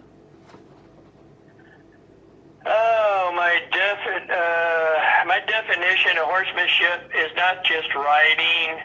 It's about care for your horse. It's nutrition. Like that one client of mine said once, it says, what's good about you? You care about the whole horse. Because you have to, because nutrition affects the horse mentally and physically. Shoeing, you have to know a little about shoeing. I'm always involved in that. I just never, always checking out a new shoer. Like I had come up with a new shoer here, and I like the guy, and I like working with him, and he likes to work with me. So horsemanship covers all of that. Great. And here's another thing of horsemanship. I was at not Equine Affair. What's the is it Pittsburgh? Where they have the expo. Trying to think of the name of it. She had 2 shows. One was up in Maryland. Oh, yeah, in Harrisburg. Harrisburg, yes. The Horse World and, Expo. I was in the small arena, but I had probably 80% of the small arena filled. And I was demonstrating groundwork, and and I just started, and I noticed right away that horse was slightly off, and I stopped. To be honest with you, probably 90% of the people there probably wouldn't have recognized it, but just the other 10% of the people that would, and I didn't stop because of them. I stopped because of the horse, because you don't know what's going on. Right. I don't want to exacerbate it, Yeah. because I was going to do a lot of groundwork. And that can be a tough judgment call to make in a oh yeah, I an just expo started. like that. So and the good news, I faked it. They tried to find another horse at the last minute, but I just kind of explained everything. I think I lost 10% of the crowd, maybe 5%. So I got blessed on that one. Yes, that's great. For doing the right thing, Yeah, well, keeping the That's horse first is horsemanship. so important. Yeah, exactly. That is horsemanship, for sure. For sure. Okay, what book are you currently reading, or what was the last book you read? Totally random. Doesn't even have to have anything to do with horses. Well, that's the only thing I read. The last book I read was a book from Al Dunning. I'm good friends with Al Dunning, and he just finished up that book, The Hackamore. Okay. And it's an excellent book, and if anybody's interested in going into a Hackamore, that'd be a good book. Him and Benny Catron did that, and since then, not too long ago, he passed on. Right. But it's a great book. Great book. Awesome. Good. Okay. Now, how can folks find you? Our listeners out there, if they're looking to find more information about you, or maybe come visit with you at some point, how can they find you? Well, we can always go to their website, and charleswilhelm.com. Just don't go to our store page, because it's all upside down, and we've been shut down on our store page for about a week. For some reason, we can't get people to get things done. I'm on Facebook, personal message. The best thing to do is just send me an email if you're in the area, because I watch the email all the time. I don't use Facebook message much, but go to email. I'll catch it if you want to meet up. And I've met several people since I've been out here.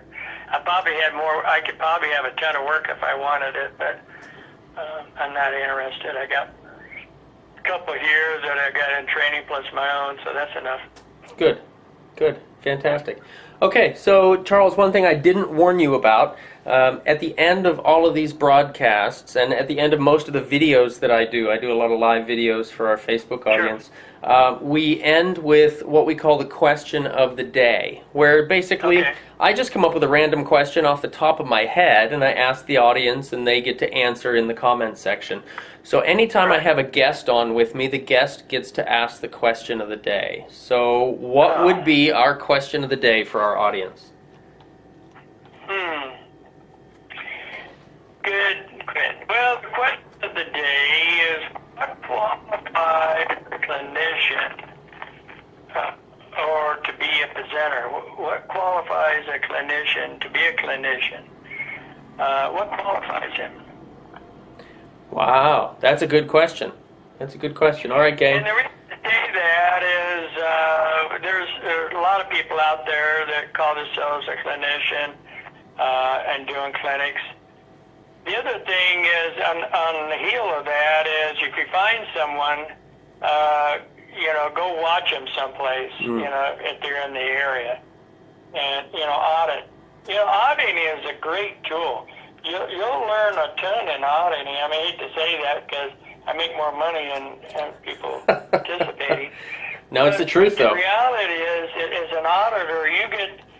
I only take in 8 to 10 horses. I taking any more than that. Just because you can't get enough work done. I feel if someone's going to pay me some money, they want to get some work done on the horse. Right. And that requires me to get on the horse too. And if you got any more than that, it's pretty hard to do that. Mm-hmm. But as an auditor, you get to see the progression of each one of those horses and what it took from the owner and the clinician Right. to get that horse to where it's at. It's kind of like this, if you listen to the early part of this, is when I watched Stephen Peters.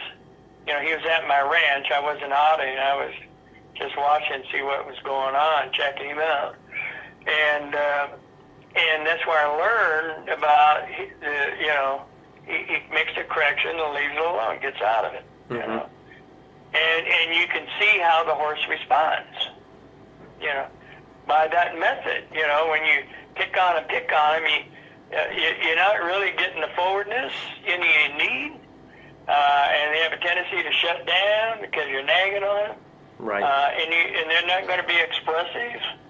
So, if your horse needs to go forward, not listening to your leg, make sure you send that horse forward. The heavier you have to use your stick, the more pronounced forwardness you need in that horse. Mm-hmm. If I have to give that horse a pretty good swat, it better be squirting out. Mm-hmm. So that the next time I ask, he'll listen to that leg because he knows what's coming. I had a guy once told me a long time ago, and I can't remember his name, down in Arizona, he told me once, he says, if you're going to use the spurs, make them bleed. And he never told me the reason why, because I was so dumbfounded by it, to be honest. But after a few years, I finally got what he said, what it meant. It meant you don't want to use your spurs, but if you have to use them, you have to make it count so you don't have to use them. Mm-hmm. If you got spurs on and you're using your spurs all the time, then you're sending the wrong message, it's a lot kinder to use your spurs once, or your dressage stick once, and then to nag, and just think they're tolerating that because they don't know what you want. Right. Because they never got you never got the response that you needed. Right. So they never get the clarity. They never get the clarity. Mm-hmm. And that's the difference between, a professional that knows what he's doing. If you see him reach back and swat the horse with a stick, you go, oh my God. But all of a sudden he's riding, the horse wakes up, he's expressive, and Mm-hmm. that's why I said earlier the forwardness is huge. Yeah. And people think the horse is forward. And Patrick and I can look at it and say, no, that ain't horse, is not forward. You may think it is, right. but it's not. Yep. Yep. Yeah. That's great. So then the question of the day is what qualifies someone to be a clinician? Yes. So if they're advertising themselves as a clinician, what qualifies them? I think it's a great what question. What are their credentials? I think it's a great question. That's something that, I've worked with some people, and that's part of my credentials, but the success is, the horse always has the bottom line. If you ever watch a horse being worked from someone, I used to watch a guy that used to be in my business doing the expos, and the crowds loved him. They was paying attention to what he was saying and not paying attention to what was going on with the horse. Mm-hmm. The horse had a different opinion of what's being done. So the horse always has the bottom line. If the horse is going forward and his eye is soft, then the guy is doing the right thing. Yeah. If the horse is still plugged up and there's confusion in the horse and he's tight in the face he's not smooth or balanced or somewhat relaxed, he's doing the wrong thing. Right. Right. The horse has the bottom line. That's it. The horse is the truth. It's something that Ray used to say to us all the time, Ray Hunt. He would tell us that, the human has a lot of opinions, but the horse is a fact. Yeah, you and I can have a ton of opinions, and we can agree on a lot of them, but, what it's all about is what our opinions, the horse is interested in our opinions. Right, exactly. And he's going to express, he's going to demonstrate one way or the other, Right. Positive or negative. Absolutely. And that doesn't mean the horse bucks you off. It just means, look at the eye, look at the expression of the horse. Is the horse looking fluid when the guy's working with it, He's got the bottom line. Right. We can BS you all day long, it might sound good, but that's it. The horse has the bottom line. I never met Ray, and I've never met any of the Dorrance brothers. I have to admit, I went to a Dorrance clinic, and I can't remember which one it was. And to me, to be honest with you, it looked like confusion going on. I mean, there are about 30 people out there. They're all kind of doing something different, Yeah. It made me dizzy. I left after about 10 minutes. Maybe I'll try him out when he's, seeing when he's got a few less people, But, well, Charles, this has been so much fun. Thank you so much. Well, I hope I didn't drag your audience out too far out. No, I don't think so. It looks like folks have been sticking with us really well. This is great. This is definitely, I would say this is one of our longer broadcasts, but it's been so much fun. The stories have been fantastic. Your insight has been priceless. This is great. Thank you. I appreciate it. This is great. Thanks for having me on. Absolutely. Listen, there's a lot of good guys out there. You know Richard Winters. I've known Richard since forever, and his kids when they're tadpoles, Oh, yeah. Oh, Richard's a great guy. The whole family. I used to call him. I looked to solve problems, and one time I had a horse that I was having a problem with. And Richard, I feel comfortable enough that, I can call up and say, Richard, I got this problem going on, and I did this and this. You got any suggestions, Can you throw out some stuff? Yeah, I did that. Yeah, I did that. And that's the way it should be, Yes. Because none of us have the answers. Absolutely. To the situation. In a way, I kind of devoted my life. I changed the whole career, and my wife says, "You're going to do what?" She was happy with the hot tub and the Cadillac and the pool,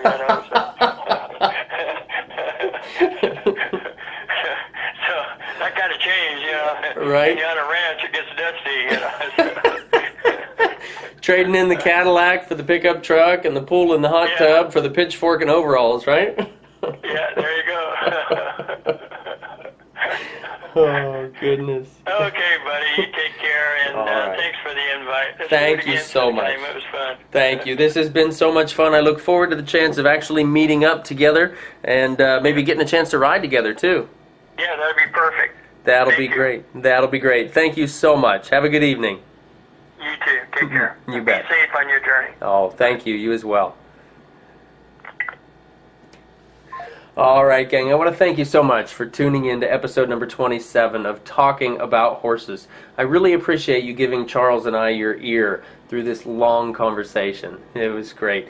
Please remember, if you've missed any of this, you can access the full broadcast through Facebook, YouTube, or iTunes by streaming directly from our website by accessing the Talking About Horses page from the Education drop-down menu. Through whatever platform you're listening, please be sure to give us a rating, a comment, a review, and a share with your friends. Your word of mouth and support is the fuel for this fire. Thanks again, guys.